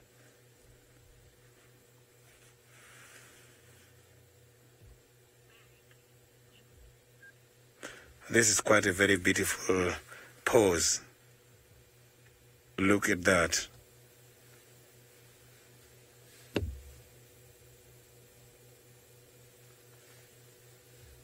Yeah, the animals can be very much... Yeah, indeed, this is a gorgeous, lovely sighting. To me as well. I am falling in love with the cats here in Djuma. The cats are so very much beautiful. I have been guiding since 2007, and the interaction with cats where I come from is different. Here, I am seeing quite a lot of cats. There, I was battling to see cats almost every day.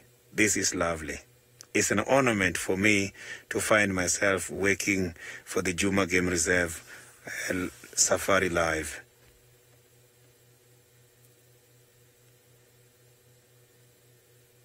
Look at that.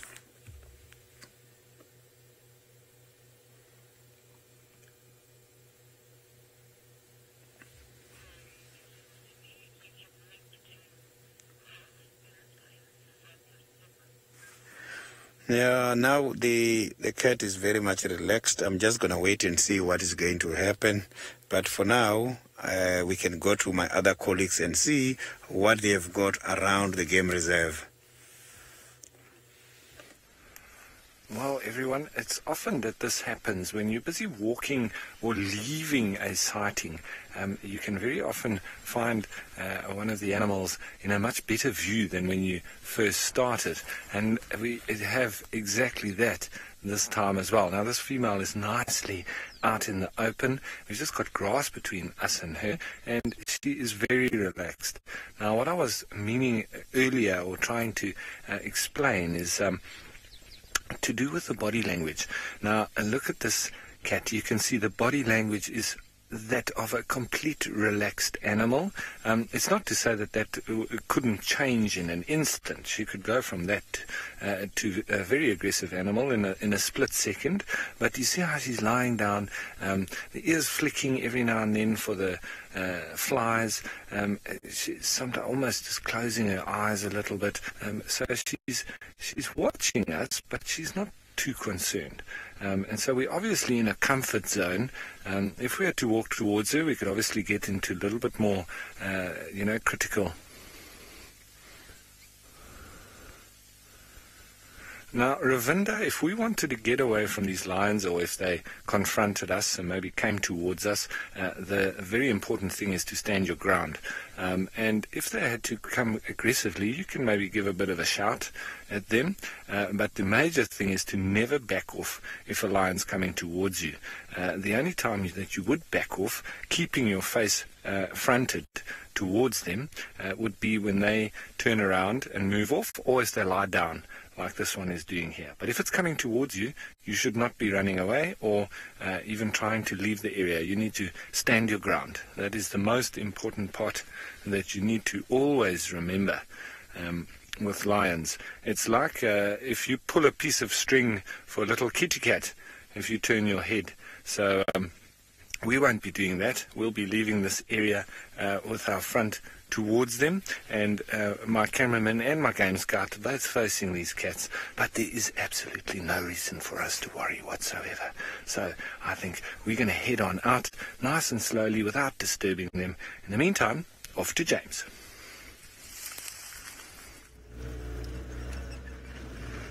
Well, the update I can give you is that we didn't find Tingana, but we think we can hear him calling just north of where Hosana is.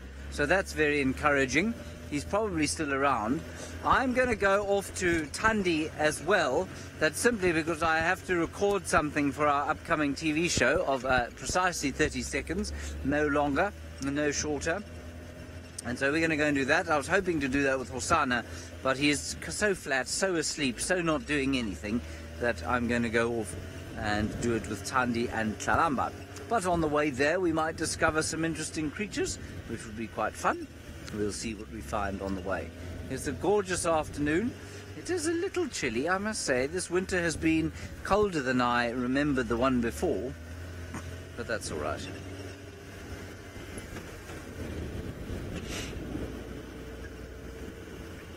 Rosalind, yes, we do find giraffes, absolutely, from time to time. Sometimes there are many, sometimes you swear that they've all forsaken us for no real reason. But we do find them, yes.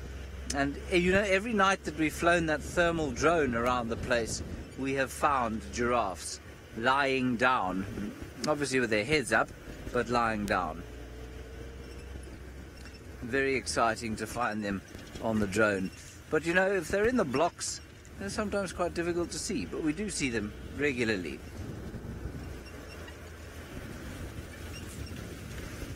Let's keep going down here. I'm going to drive at a relatively good speed because the light is now so absolutely magnificent that if we find Thandi and Tlalamba in this light, well, we'll get a wonderful promotion done. This is one of the lowest points on Djuma.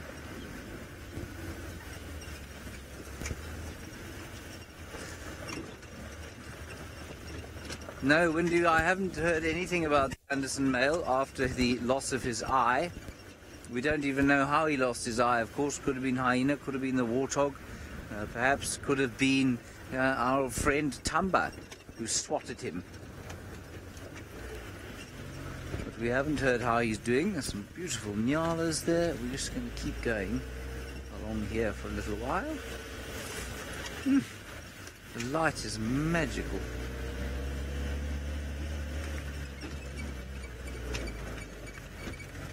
And I don't think those grey clouds are holding any promise of any kind of rain. Of course, rain in winter is very unusual here. Lots of elephant tracks all over the road, which is nice. We had so many the other day walking through this area.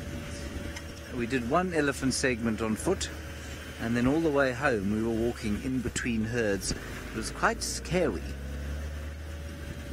It was getting dark. We survived. Senzo was not with me that day, were you, Senzo? No. Alright, I'm going to catch up with you where you're going now.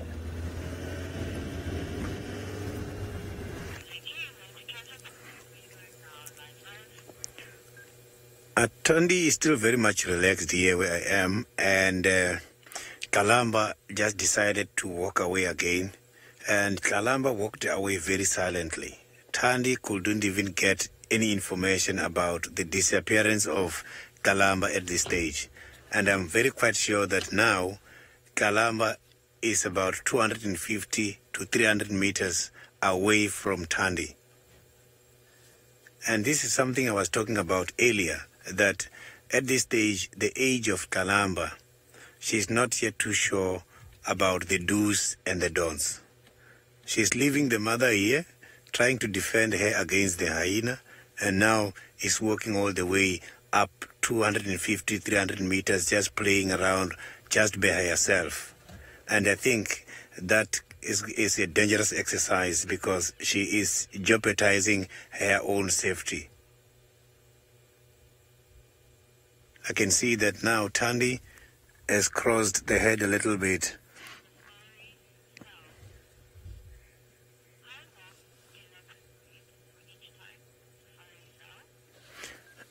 Safari South, the leopards, they've got to mate for about approximately 3 days, consecutive days, and they must have to do a lot in 15 minutes.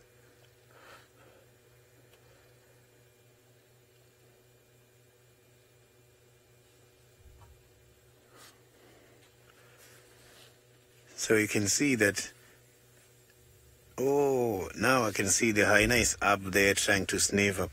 That is why now Tandy is checking something. The hyena is up here now.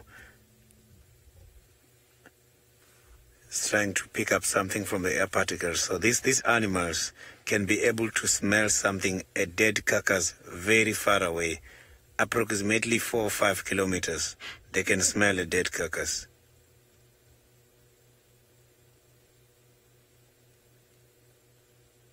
That's quite a very beautiful shot.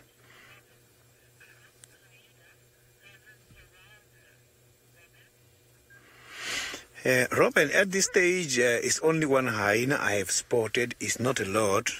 And I think they are still very much safe at the moment.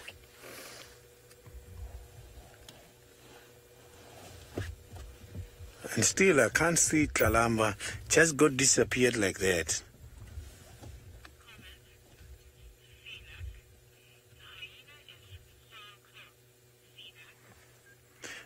Sinek, the distance between the hyena and this and Tandy here, I'm talking about less than, it's 25 meters or less. It's not a lot. And 25 meters is not a big distance. When the leopards are irritated, they can go very fast.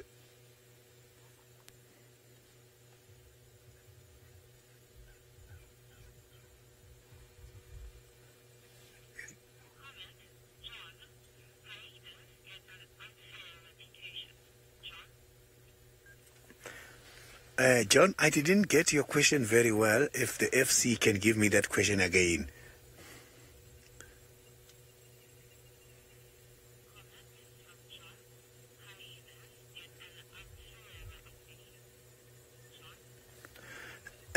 John, that is true.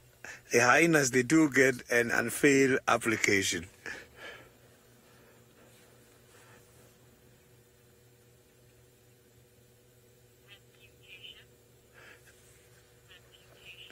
The fair reputation, if there's an animal I have got to recommend for renaming, hyena was going to be one of them. I was going to recommend that hyena because a lot of people, they associate hyenas with a lot of bad things. It is quite a very good animal. Some, they don't like them because they take away food from others, but that is how they has been designed. And some, they associate the hyena with the evil stuff. And quite a lot of African tribes as well, they don't believe in hyenas. They think hyena is not a good animal. They believe hyena brings bad luck.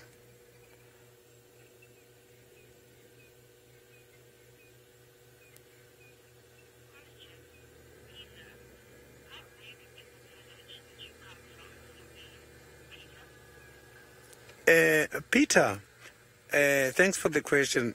I come from Venda. Venda is quite a very big area because that is the area which is consisted of all the Venda-speaking people.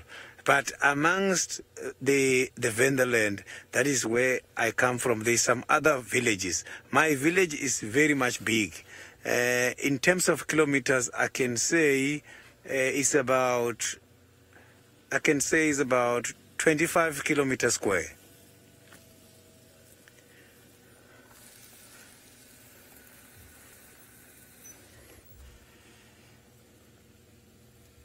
So you can see now when the sun is shining, still focusing there. She doesn't want to reposition from where she's seeing that hyena. She wants to make sure that she's seeing what the hyena is tending to do. Each and every intention of the hyena is recorded. Yeah, indeed, it's quite a very beautiful sun shining on these leopard spots, the rosette.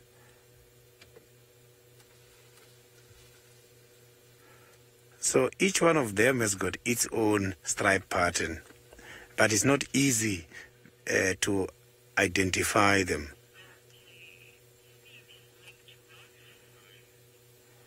So now I will be checking any other development. Maybe Ralph has got something interesting on the other side. Well, we do. We've got a very relaxed kudu just up ahead here. I just want to see if we can just get out and get a better view on it again, because it was really so relaxed with us very close to it, which is quite unusual.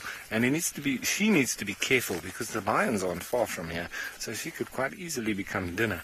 There she is, just feeding on in the bushes there. But I think if we actually walk a little bit forward and onto the road, we might get a nice clear visual on her. So let's just walk. And as I say, she's not worried about us at all, which is rather strange. Maybe because it's a youngster. There we go. Let's just go a little bit more, Craig, and we might get a lekker clear view here. Just out over here. She's watching us now. Look at those massive satellite dish ears, hey? Look at that. Wow. Little youngster going to just carry on feeding. Pretty girl, huh? You can actually hear her chewing as well. You be careful, pretty girl, because those lions will have you for dinner. And I do think that they're going to hunt tonight. So you better make yourself scarce. And don't head where we were just coming from. I hope you head in the opposite direction.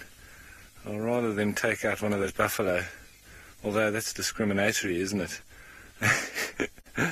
Kudu, buffalo, I think those lions will take what they can get. And this little kudu here would definitely be on the menu if it had to get too close to them or didn't spot them lying in the grass, in the guarri thickets. And it can be quite easily become dinner because she's also just feeding in the guarris, and that's what she'll do, moving on over towards the lions. And if she's not alert and notice them, I'll very quickly grab her. Sinek, this kudu, I would say, is probably, 8 to 12 months old. It's not very old at all. And kudu do grow extremely quickly. I would definitely say that it's not much older than a year of age.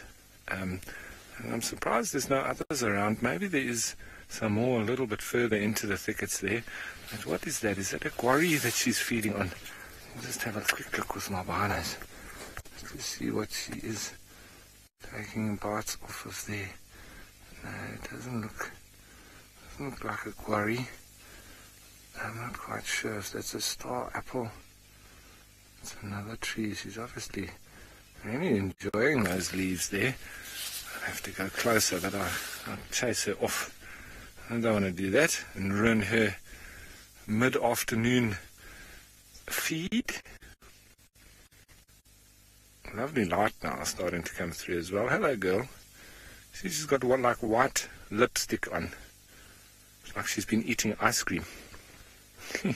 Or she's been drinking milk. Yeah. And it's strange also, you see the tail completely down now, it's brown, but when they get alarmed or they are running through the bush, their tail will almost flex right up onto their back, and then it exposes this very white fur that's underneath, and then very much like a white flag.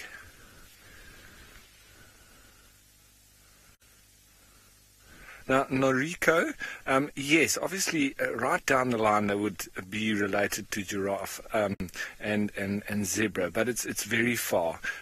So this is part of the antelope, and giraffe and zebra obviously both not in that category. These are related more closely to bushbuck, to your nyala. So those are the real close relatives, the bushbuck and the nyala. That's the little family of these guys.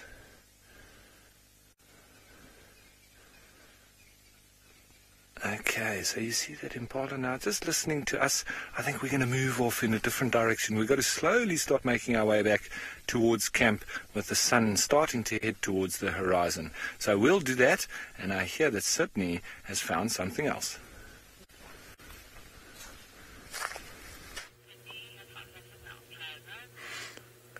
I am looking for Kalamba. Kalamba got disappeared, and I can promise you now, Kalamba is at a distance of approximately 2,000 meters away from the mother. The mother's just left there, not even aware that Kalamba decided to move towards the eastern direction of the reserve. And that gap is too much. When Kalamba is threatened, I don't think Thandi will be able to defend her. So the little one now is just moving around by herself, trying to orientate herself, which is very much dangerous.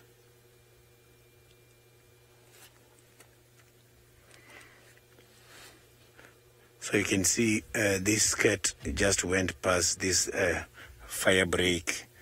And if you can check by the fire break, it's not even camouflaged. It's nice and clear. So she can easily become a target.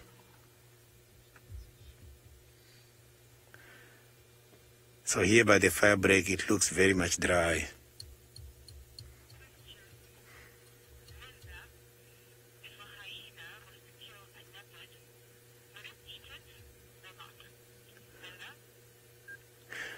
Linda, these animals, they can even do what is called cannibalism, where predators, they can be able to kill each other. Yes, chances are very high. Hyenas will definitely eat that baby leopard.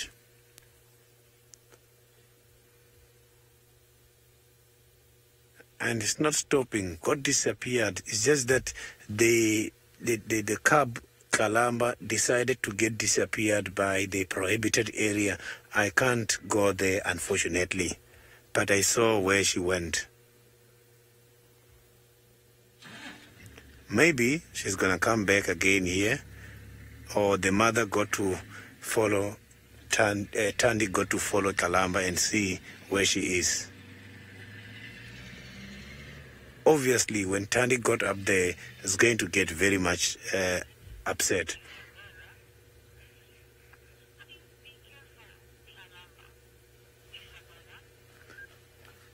Yeah, Isabella, what you are saying is what I'm saying. Be careful, Kalamba.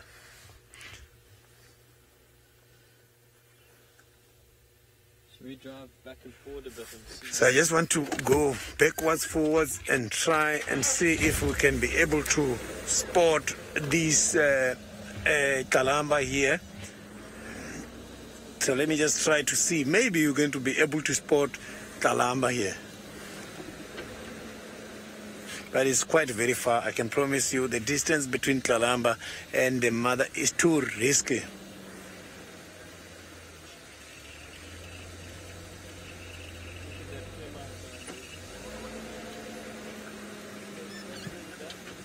Yeah, let me just try and go further back so that my operator camera figures can be able to spot from his position, as he is higher up than I am.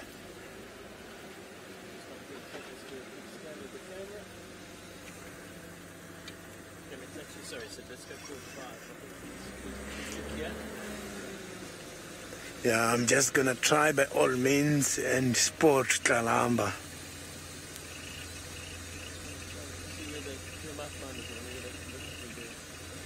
Yeah, there's a very big termite mound which is obstructing the view. I can't see very well on the other side.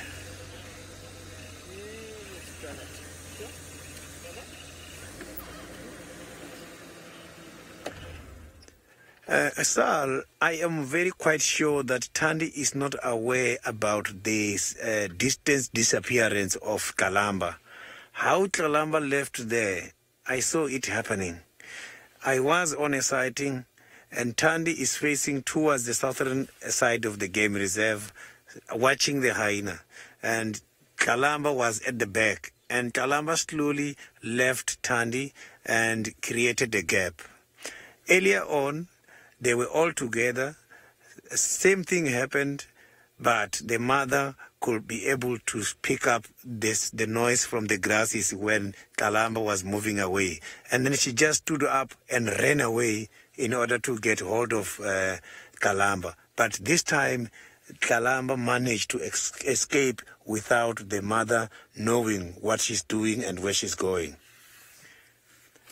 And that might disturb Thandi a little bit when it comes to the mood.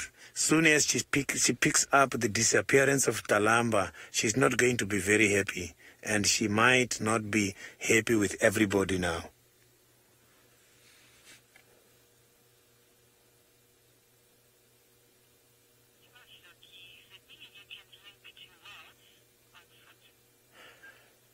Yeah, now while I'm still looking for Kalamba here, there's a guided walk taking place in the park. Let's see what Ralph is having at the moment on the other side.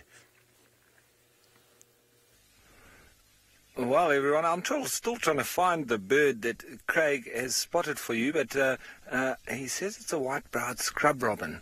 And, well, they are very pretty little birds, and they do like hopping around in the scrub, as their name suggests. And they've got one of the most variable of all the little birds' calls. And there's, there's all sorts, and let me try some of it. They do a...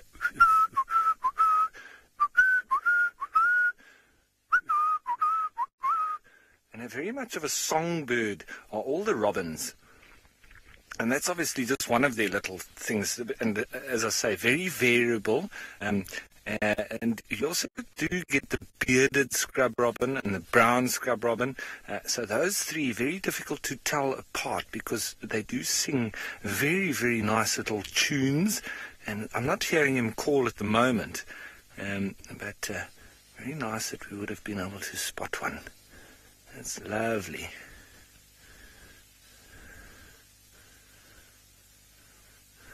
Now, Barb, birds do have a sense of smell. They will be able to pick up different scents, and they also are able to feel with their bills. But they've normally got little air openings on top of their bills, so they can pick up different scents.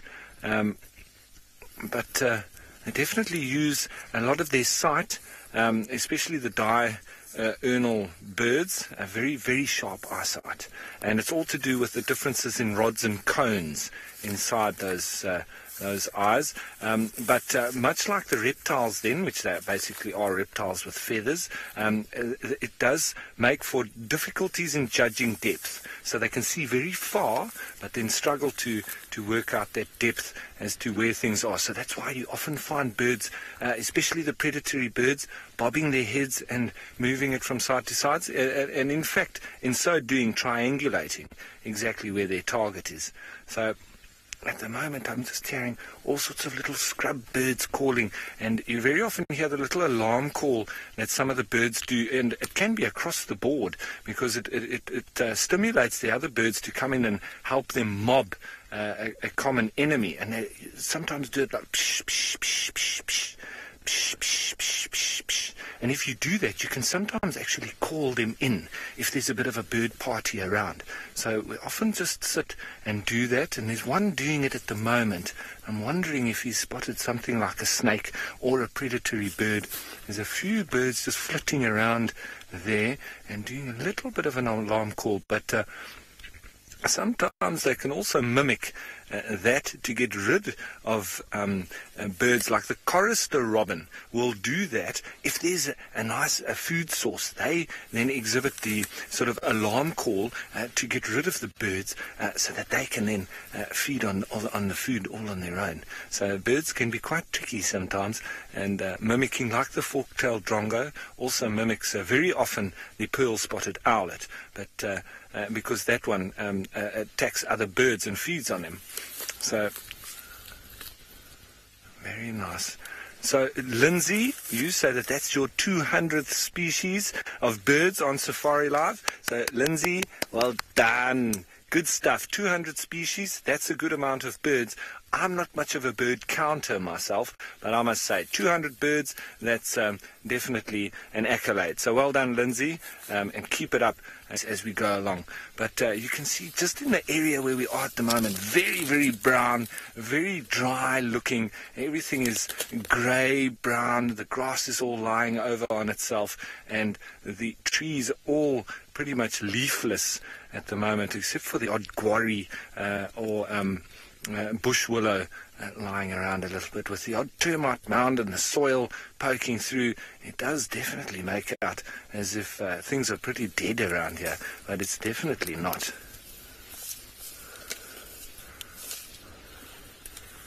Now, Paula, after there's a fire, it would depend on when the next rains come. So when, like now, they've burnt some of the fire breaks at the moment, and the grass isn't going to come through just yet. It's going to come with the new rains, and that'll probably be around September period. And after that, it's literally within a week you start to have the new grass coming through. But if it was burnt in summer, obviously it wouldn't burn as badly because it would be green, so you generally burn it when it's dry. But it does happen sometimes, and then that regrowth will be pretty quick and sharp after that. So it's all down to the real summer growth, especially here in the Lowveld. Where I'm from, in the Eastern Cape of South Africa, we have a lot more evergreen trees and a lot of greenness that continues on through the winter periods as well.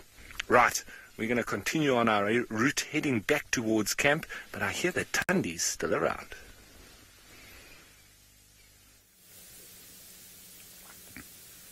Tandi is still around. We're having quite a good time with her here. She's perched perfectly here on the log, and I'm assuming that Sydney hasn't managed to find Tlalamba yet. We will move out of here so that he can come back and enjoy this cat, I think, in a little while. In fact, maybe we won't. I don't know where he's gone. Anyway, we'll find out. I do feel it's a little unfair that I came in here simply because my cat happened to be a flat cat. We will attempt, of course, to do we did attempt to do a little promotion. Naturally, the script that I wrote took me about 7 days to get through. Anyway, be that as it may, we're enjoying her posing perfectly in the light here. Absolutely stunning. Yeah, Paula, the light really is just quite stunning on her, isn't it? And she's so completely relaxed at the moment. It's magical. I promised this morning that I was going to stop using the word magical, but I have as yet failed. I suppose you'll forgive me, given what we're looking at here. I can't believe how relaxed she is. I haven't seen her this relaxed around vehicles for a long time. And there's another chap in the sighting. He drove right up close, and she didn't even blink an eyelid, which is fantastic. Yes, she's fast asleep. It is so interesting also how Tlalamba is spending more and more time away from her. Of course, that's totally normal. As a leopard gets to around 9 or 10 months old, she is going to spend less and less time with mum. That's how they operate. And by a year, she could be independent. I mean, certainly if her brother has anything to go by, she'll have to be. Tandi, of course, getting on, as it were, and it'll be interesting to see if she does have another cub. No, Robin, I know there's nothing wrong with the word magical. There's quite a lot wrong, though, with using it incessantly like I have been. It's become a bit of a sort of verbal crutch, as it were. I keep using it again and again, and hopefully I will find some other sort of adjective. Incredible is another one that we all get stuck on from time to time. Everything becomes incredible. I once counted the Incredibles in a TV show review that we did. We watched the thing over the course of 2 hours, and Incredible was used, what was it, It was a Horsana and a Shongile sighting, and Incredible was used a total of 64 times in the 2 hours by all of the presenters. So that was quite something.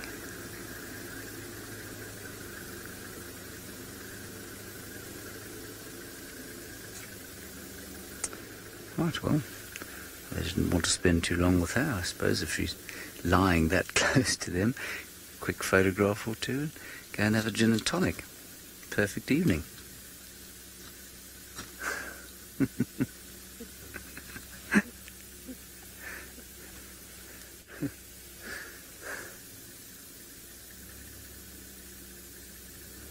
I don't know, child of the universe, it's possible. You know, these things vary. There's so many variables we absolutely have no idea about. So she might become independent at 12 months. She might take 18 months to become independent. I don't know.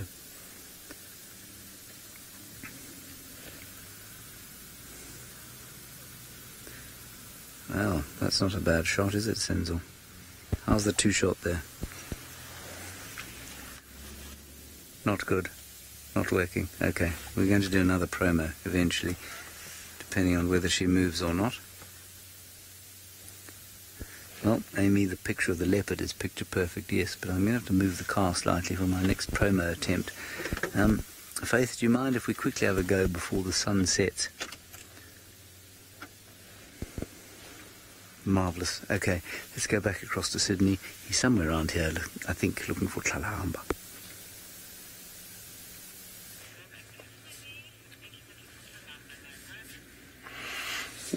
Yeah, Kalamba just got disappeared, and I am battling to get hold of Kalamba at this stage. However, I have got something very much interesting to talk to you about. If you can look there, you can see that there is some grass bent, and the area has been bent not long time ago, and some other people are asking themselves, was it a natural fire or it was man-made? Fires, we do use them as part of the management tools in conservation.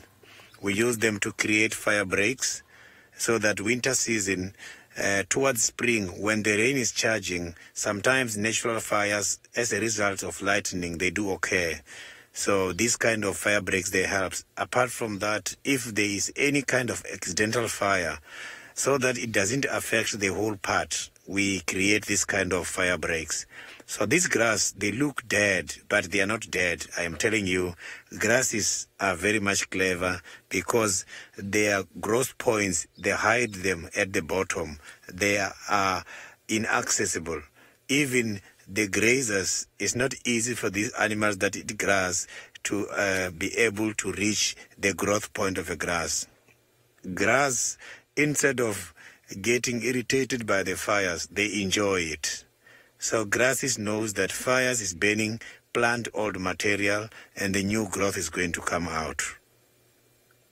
So this grass, all of them, none of them is dead. Come the rainy season, you will see them regrowing again. And it's not going to be the new seeds coming out. Very same old grasses are all going to recover and bring too much nutrients for these animals to feed. We do need fires in this kind of a natural environment.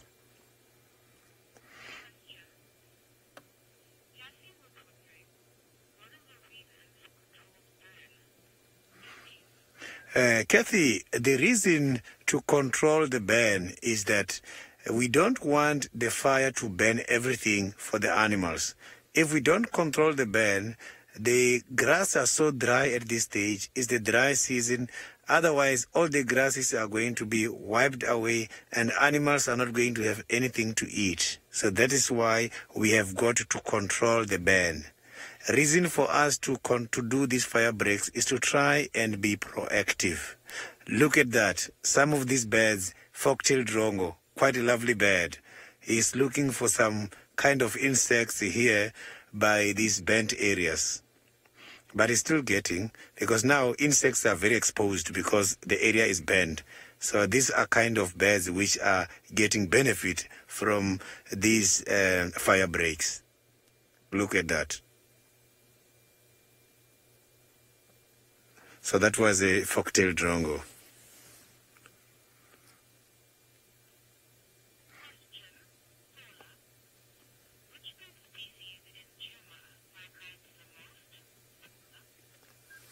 Paula, I am not too sure about the species that are migrating the most here in Juma.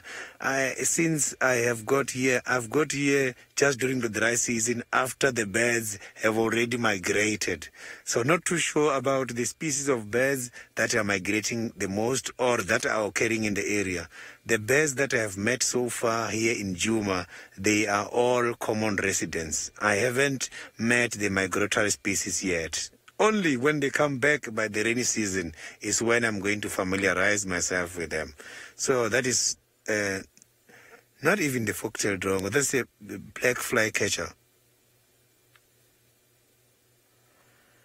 See, the fork-tailed drongo, the tail has got a fork, and that one does not have a fork, so I couldn't recognize it properly during the first sighting. Yes. So the name says it all, a black flycatcher. So it's catching the insects.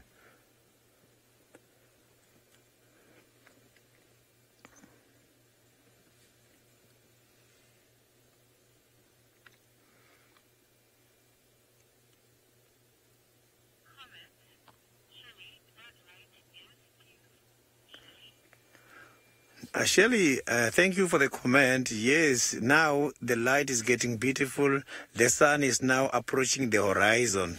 So I can see the reflection of the sun is now coming to this side. So I'm just going to reverse a little bit and show you how beautiful the sun is getting at the moment.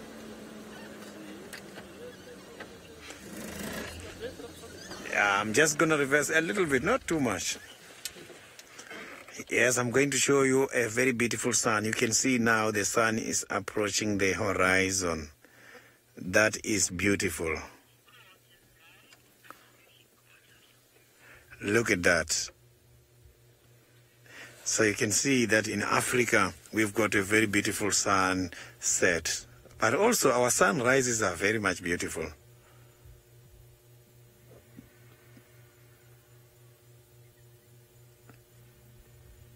You can see the sun is very much bright just before it disappears.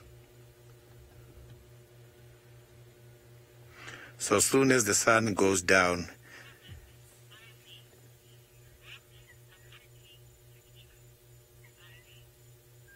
Ivy, thank you. Yes, it is quite a pretty picture. Lovely. So now that picture is going to serve a purpose. Soon as that sun goes down, it will be a big call to the animals that are active during the night, the nocturnals, to come out. As I'm talking to you now, the temperature is starting to get cooler and getting cooler.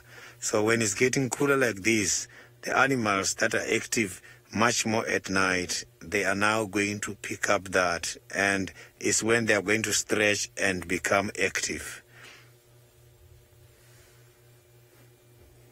And those that are active during the day, when the sun is going down, is also saying to them, go and rest.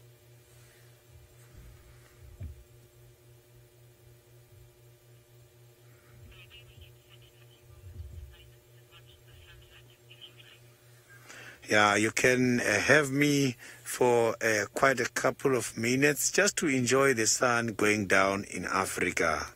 Juma Game Reserve, the western side of Kruger National Park.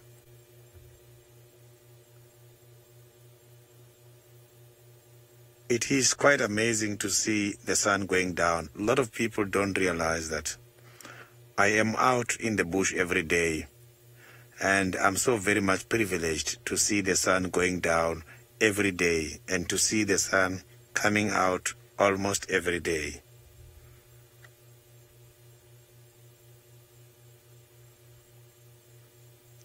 Beautiful sunset and the clear skies.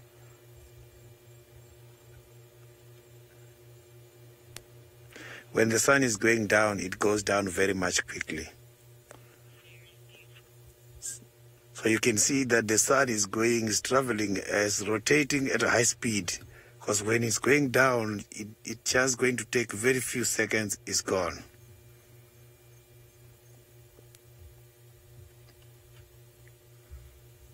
So the sun looks very much big. Unbelievable to see that the sun is even 5 million younger than natural water. So the water was born first before the sun. The water is just about 5 million years older than the sun.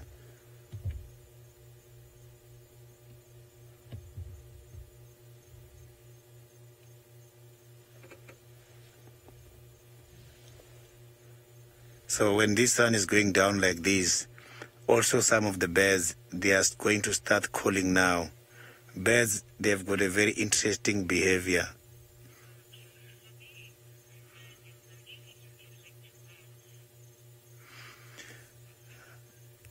So now the sun is about to go down.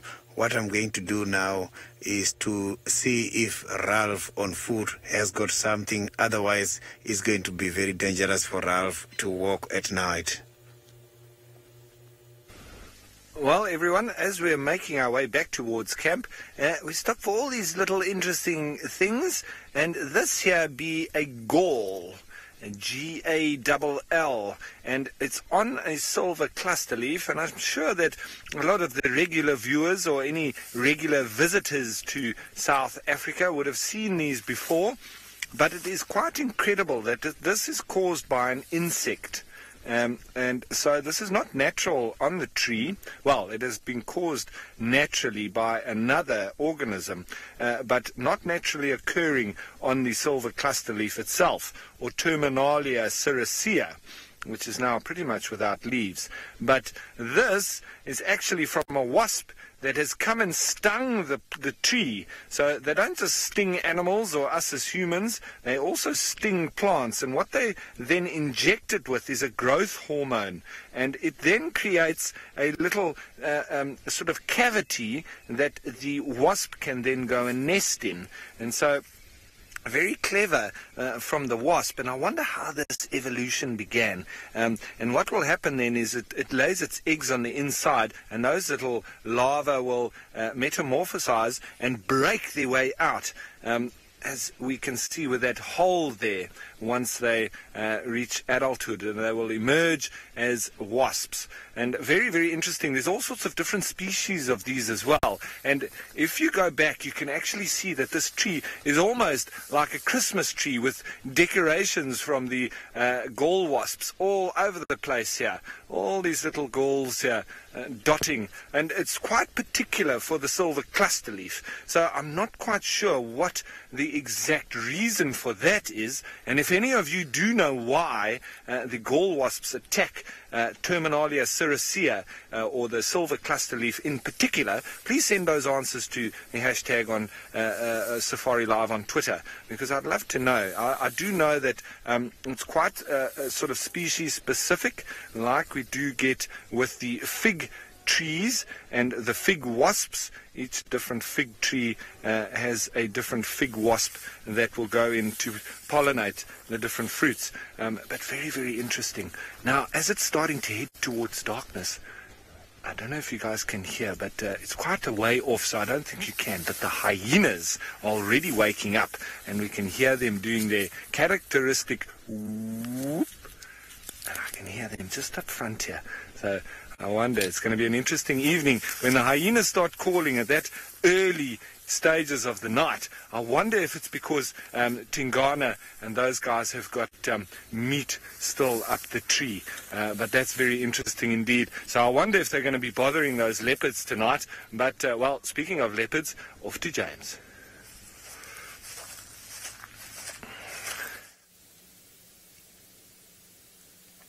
Right, well, here we are, everybody. We're still with the magnificent Thandi. We've got slightly closer to her, actually, this time. Because she seemed so relaxed, we did another little promo attempt, which Senzor tells me was relatively acceptable. He was quite fussy about it, actually. I kept doing them and then just thinking they were okay, and he'd say, no, the angle's not quite right, please try and get out of the car. In the last one, he basically had me sitting on the log next to her, which was quite effective. No sign of Tlalamba, and I'm assuming Sydney and Fergus didn't manage to find her. Anyway, she'll be around here somewhere. Mum's looking very relaxed, isn't calling at all. And now the two of them apparently are heading towards the lions. That's fantastic. Good idea. Those lions could easily get up and start hunting, which will be fantastic. This is very beautiful indeed, Senzo. I have not heard you say that before, actually. Well, that is a pretty magic sight. I took a couple of illegal photographs as well, everybody, but now the light is gone, so the camera must go away. Shall we have a quick look at her and vlieg? Vlieg. Vlieg. Vlieg.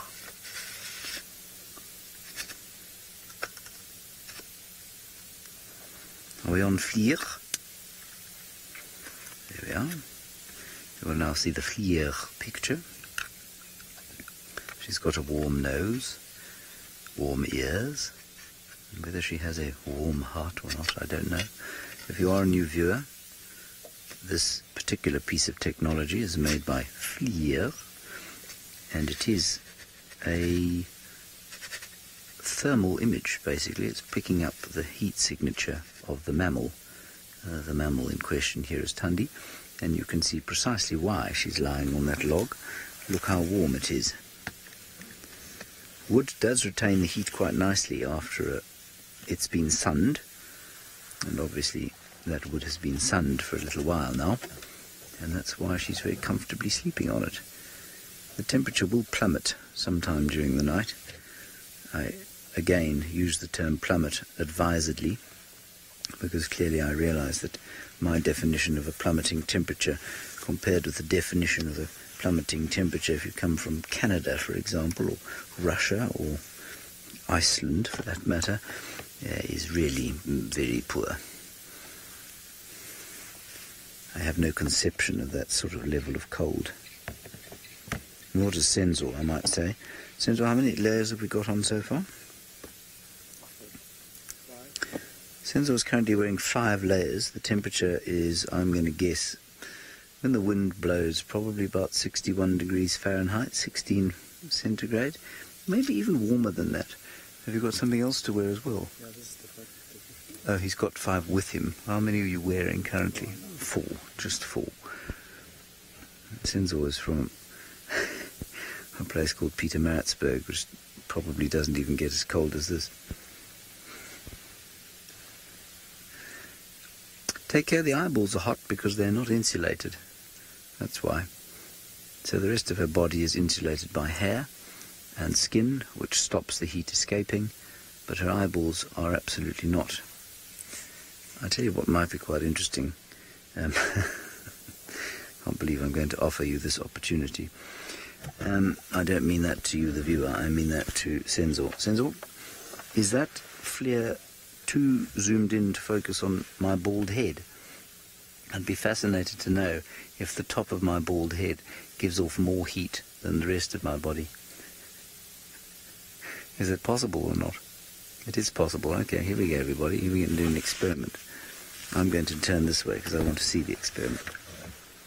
Okay, let's put me in flare.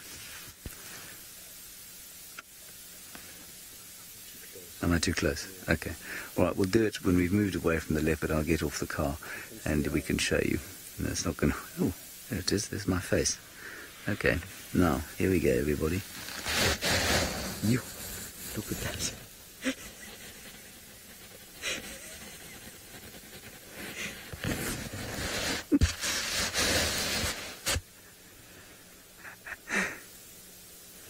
My head looks like the sun.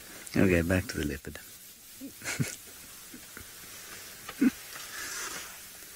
So there you are, everybody. You see bare skin and bare skin uninsulated by hair, and it looks like the sun. You see, Senzo, did I look like a heavenly being there? I thought I did. I think we're going to do an experiment when it gets dark, and we're going to put you in front of the car as well, because you have a lot of hair, and we'll see if your head is any less sun-like than mine. I look like Iron Man, that's right, yes. I can't fly though. Maybe I can. I just haven't tried.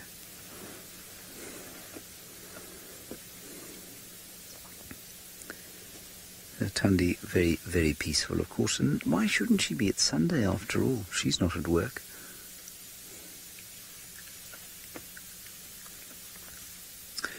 All right, let's see how far Sydney's got towards the lion prior that Ralph had earlier.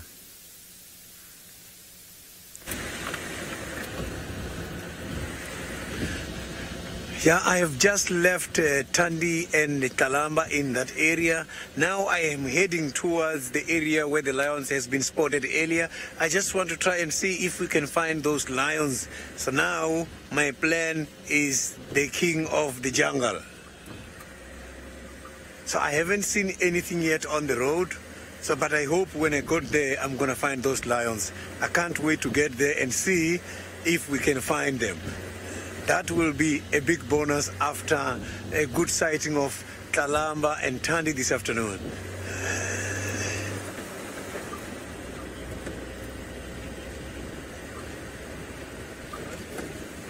So now we can go to Ralph while I'm heading towards the lion area.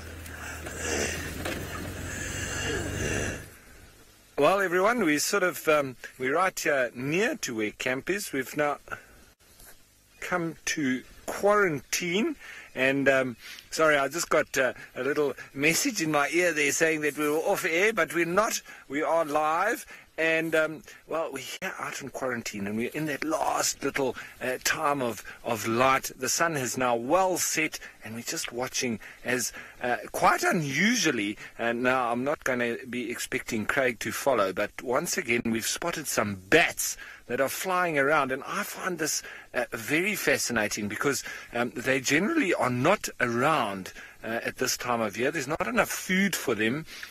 Generally and normally, and so for me, you know, they normally migrate to the eastern parts, near to the coast, the forested areas where it's a lot warmer because of the ocean, and then up into maybe Central Africa and closer to the equator.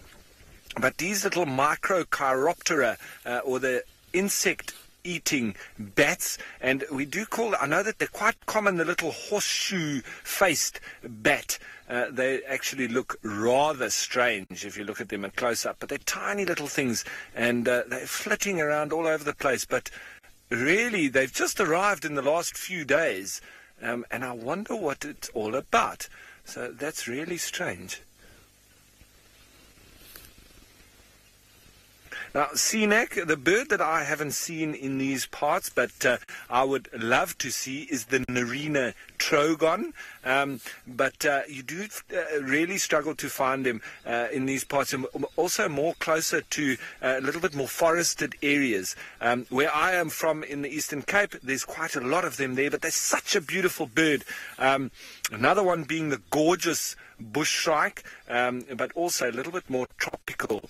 And that pennant-winged nightjar, that is one that I always love seeing, but at the moment they won't be in breeding plumage, so you don't see those long streamers coming off the edge of their wings that really make them special, and you'll see that in the summer months. And you can also call them when they are around with those streamers, with their very similar call to their sort of territorial call. So, folks, we're going to now slowly be wandering back into camp. As per usual, once the light fades, it's not really safe for us to be out here, because those lions that we were watching earlier, they're quite nervous of us during the day. But once it gets to this time of the day, they turn into a completely different beast. And we don't want to be around when that happens. So we're out, folks, and we'll see you tomorrow.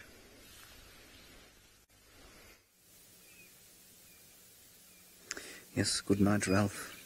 May you sleep well, Captain Pindrop.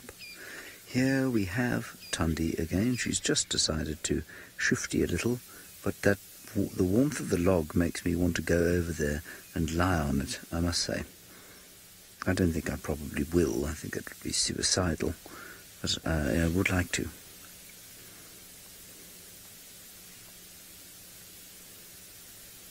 I think Stir's getting slightly uncomfortable now. She might go for a move. She might start calling her daughter.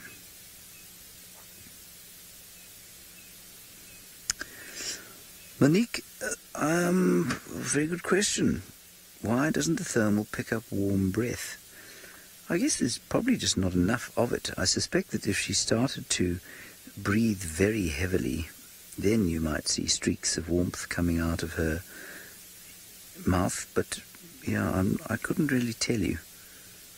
I just imagine that the density of what she's exhaling is probably not sufficient to actually create a heat signature for the sophistication of camera that we have, or the camera of the level of sophistication that we have.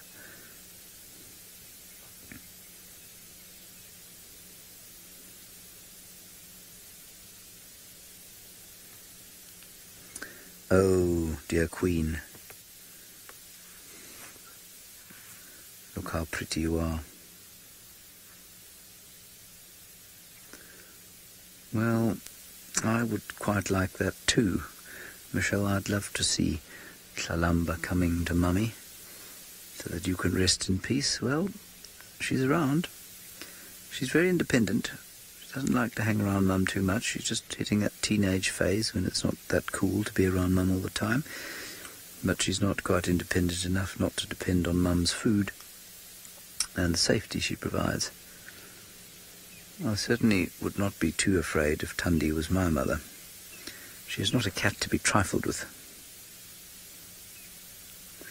She's just listening to some alarm calls of some francolins. See how she's looked towards them exactly like we might. She's obviously better at assessing whether they are a potential threat than we are. That's the direction that the hyena went off in. So maybe the francolinos are shouting at the francolin, at the hyena. Gracious. One too many mornings of waking up at 3 o'clock. That's so that you all feel sorry for me, everybody. That's why I said that.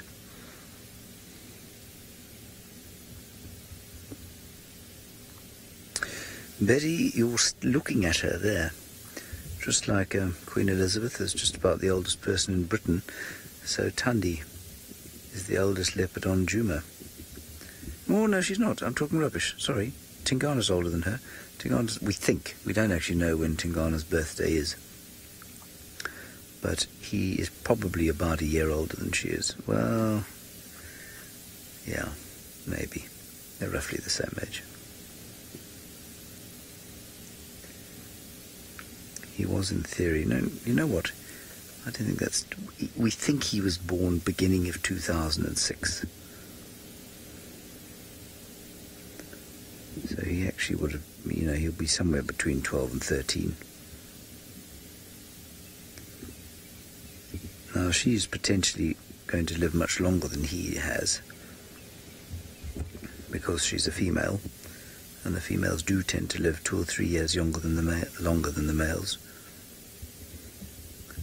Alrighty, now let's just see what she does. I'm not going to move yet. This, of course, is the tree that she had her little kill in earlier this morning. We found her here at what time? About 4:15. We came up here, and here she was. She's looking up into the tree. I don't see anything left there, unless she's hung just the head there. I'm going to move slightly, and then we'll get a better view if she does go up the tree. Do you hear that? Wendy just started. Boom! Straight off. Can't believe she's going to go up the tree, There is a bit of Steenbok left. Up she goes. Oh, sorry about that, Sinzel.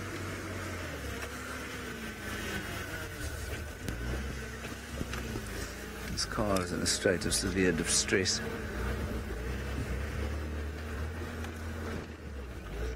We're going to get a lovely sighting now. We'll just pop around the side here, see what we can see from there. And then what we are going to do is, as it gets dark, is we're going to move out of the sighting, so that if Tlalamba does come back, we're not here in the darkness. We don't want to be here in the darkness. The leopards, while when they're adult it doesn't make much of a difference, It's just not great when there is meat to be here, when there are youngsters around. There's a big log in my way, excuse me.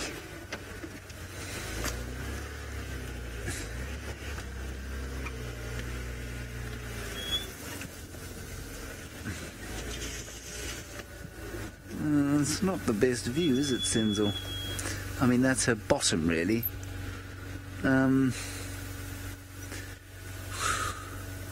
Let's try this, see if she turns around. If she doesn't turn around, everybody, I will go back the other side.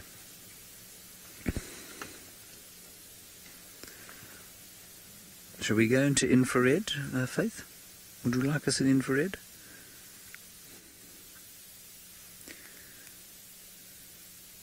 Oh, beautiful. Well done, Hensel.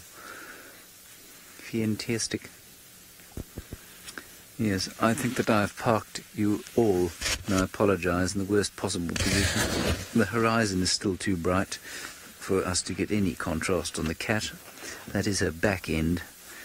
I mean, while it's a relatively attractive back end, it is not her most attractive part. So as we move from here and try and get a better picture, let's go to Sydney and see how his lion expedition is going.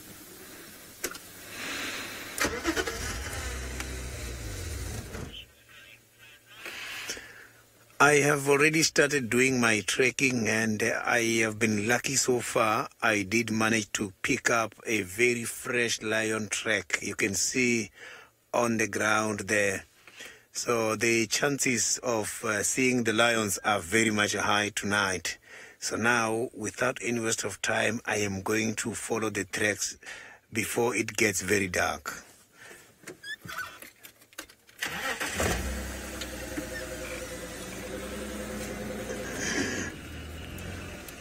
Yeah, they are very much fresh tracks.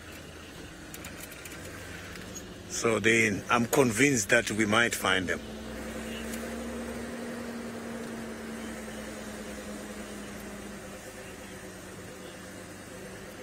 I didn't get the name of the viewer, but what I can tell you is that crickets at this stage, they are not available. They are hiding. They will come back during the summer season. It's very much quiet at the moment.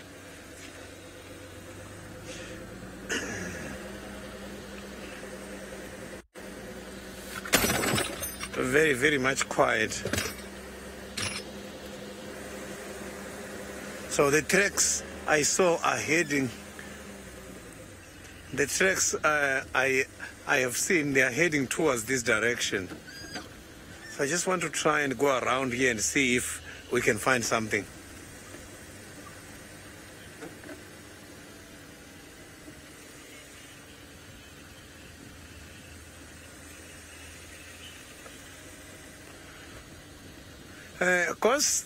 The dung beetles are one of the very most interesting insects. And the dung beetles, they help us a lot.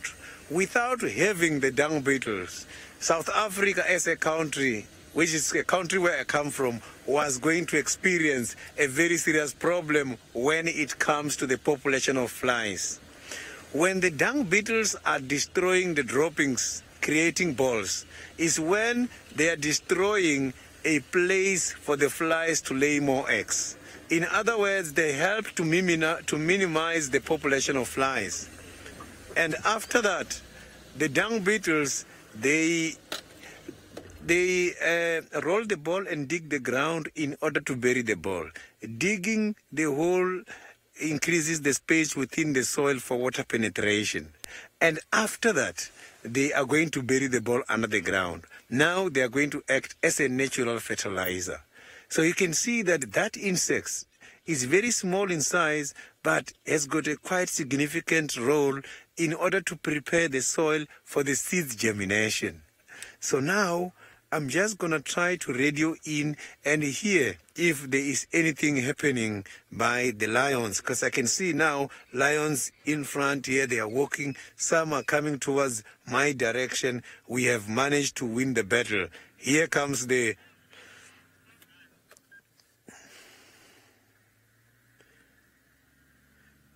It's quite a number of lions. I'm not too sure how many.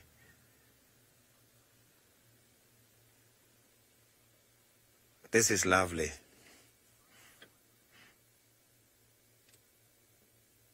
Look at that. Look at the tip of the tail. Nice and black. Look at the color behind the ears.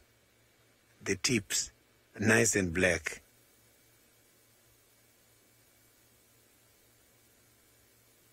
Concentrating, listening to what is happening in the area.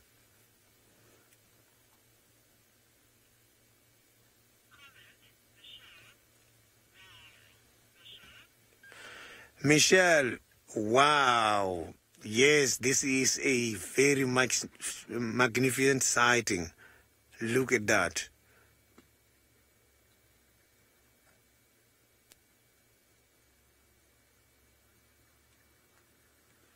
So lions are my favorite cats.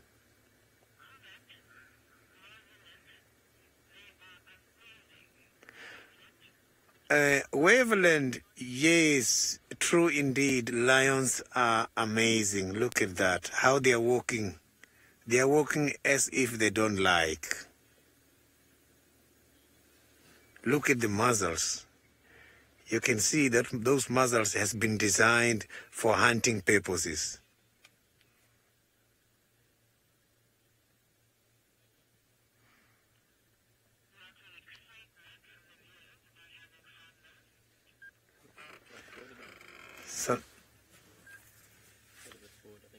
So now I'm just going to move forward a little bit and see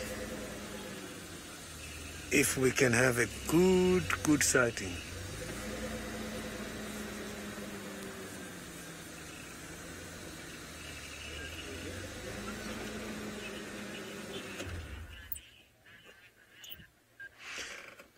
So now we can go to James and see what Tandy is doing on the other side while I'm trying to find a better visual.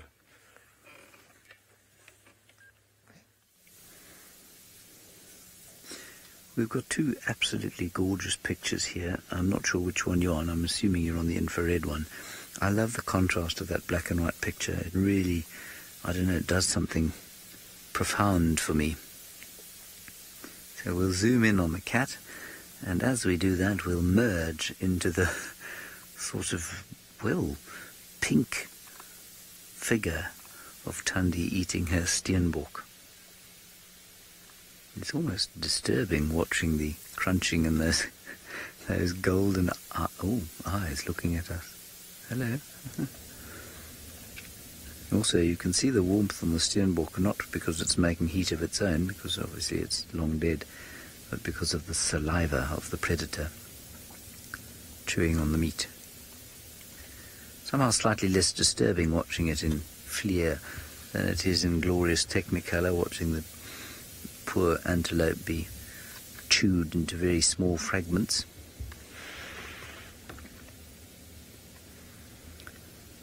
Like I say, we're not going to stay here for long. This will be our last segment with Tandy. But there's just such a precious picture, this. I know there's something about this particular camera that we're using that does a glorious job of creating a black and white picture with the infrared. We use two kinds of cameras, and I think this one does a better job at this particular thing. It's utterly hopeless in many other things, but it does a really good job with this one.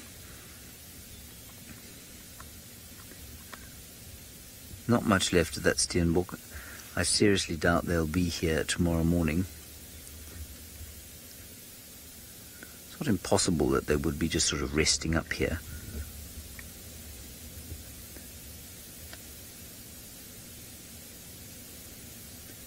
I always think it must be so nice to be a leopard with a kill, because the relief of having something to eat for 4 days, of not having to go off and struggle and try and find some food, especially if you're a mother like this one, it must be so nice to have a pantry in the tree that you know no hyena can get at.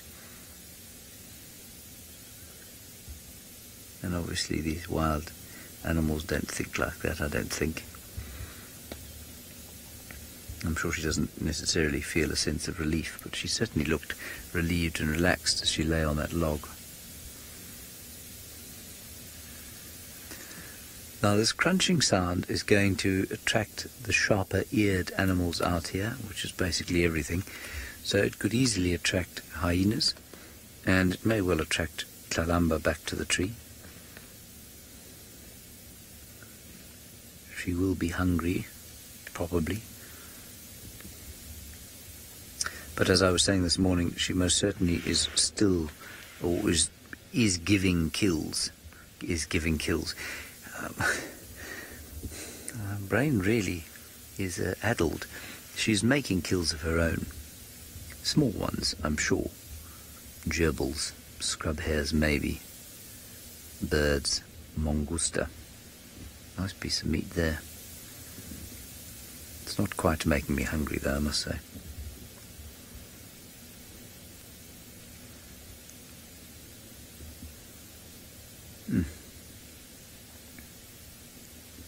Senzo, does this make you hungry, or do you just feel slightly nauseated by it?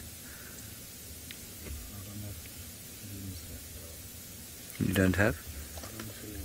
You're not feeling hungry. Is that because you ate a box of Eat Some More biscuits before we left? Oh, no, you didn't. Let me tell you what, when I got on the car today, everybody, Senzo had a plate in his hand. We were on the car, going to work, it's not a kitchen.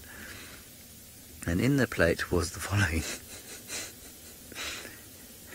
Senzo, what was in the plate? It was bread and raisin bread and ice cream and what else? And yogurt. Raisin bread, ice cream and yogurt is what Senzo had for lunch today.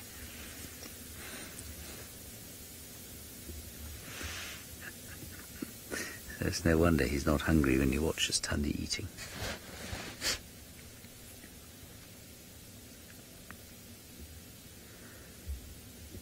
Alright, everyone, we're going to leave this kitty because we want to give an opportunity for Tlalamba to come back if she can. In the meantime, Sydney, I believe, has another view of the Nkuhuma Pride.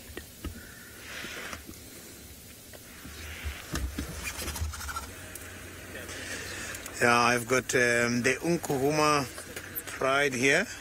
They are all walking on the road. It's quite a number of them. You can see they are slowly walking down. Some of them are in the bushes. So it's quite a lovely sighting. You can see now they are becoming active. The time is suitable for them to walk around now. So now we are going to go onto the infrared. You can see now they are nice and clear there.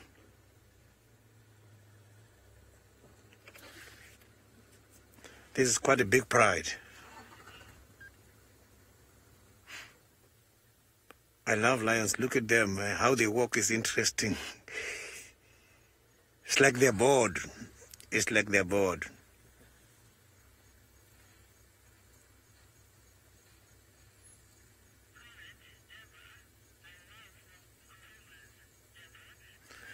Deborah, the Nkuhuma Pride is a lovely pride. Look at that.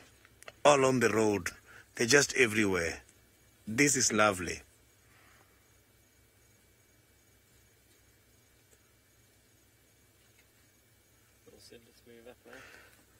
So I'm just going to try and move forward a little bit and see if I can have a better visual again.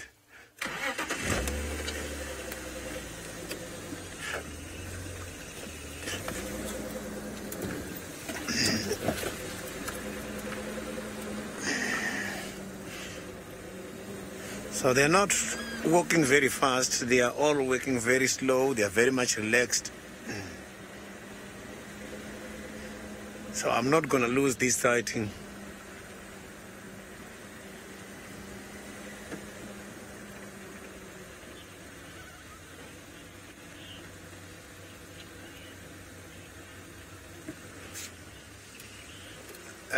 Trustee, I'm going to count them now for you. I will tell you just now. Just give me a little bit of minutes. I will tell you how many I'm seeing. But it's quite a lot at the moment.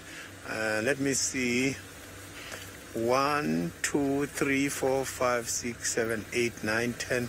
If I'm seeing nicely, I think there are 11 or 12. They are 11 or 12 together.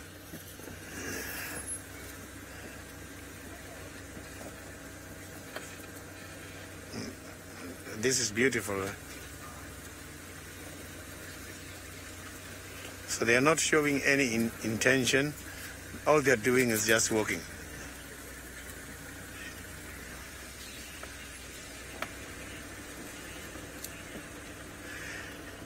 Sina, I have experienced lion hunt on several occasions, and recently, a few days ago, here in Juma, I saw the Talamati Pride nearly caught a buffalo in front of me.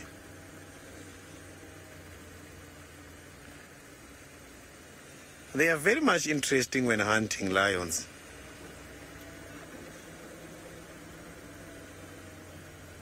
Look at that, on a convoy.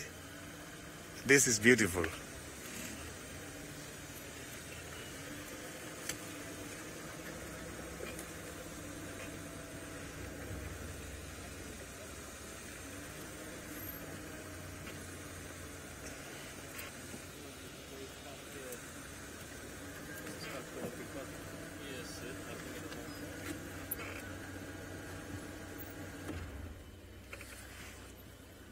So this is quite a lovely sighting.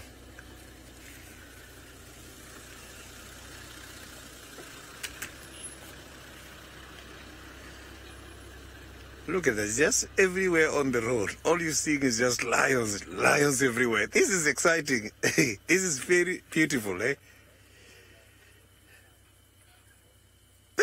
This is very much interesting.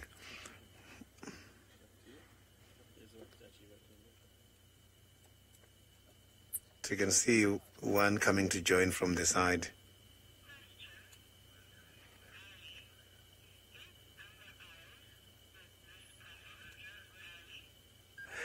Ali, I didn't get the question very nicely. If FC, you can give me that question again.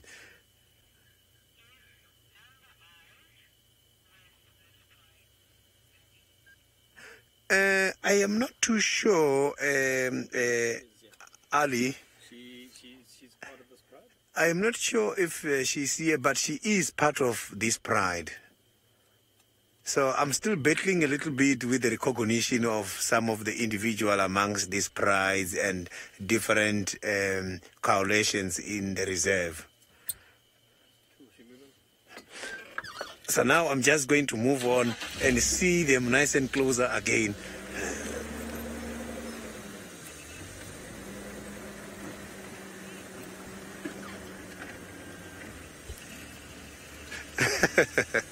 Yeah, that's a lovely comment, Giraffe Girl. Unkuhuma traffic jam. You can see the traffic is not moving because of them.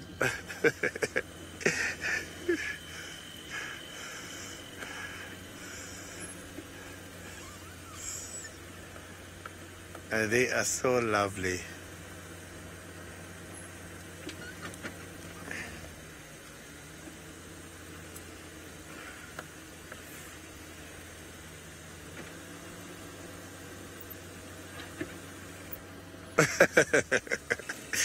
Yeah, different viewers has got different views on this pride. Paula is saying the lions are like a flowing river of lions. That is what I'm seeing.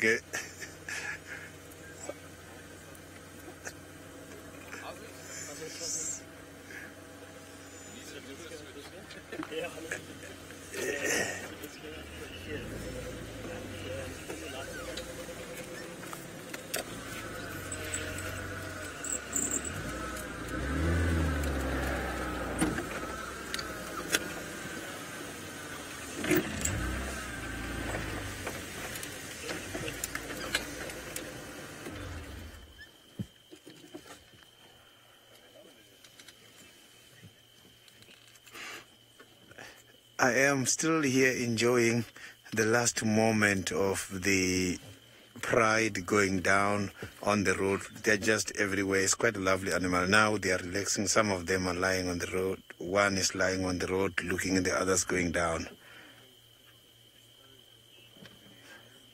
Look at that.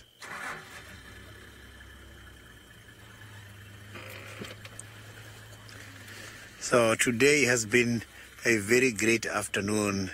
Quite a lot of cats activities. It was lovely. Punctuated with a beautiful sunset.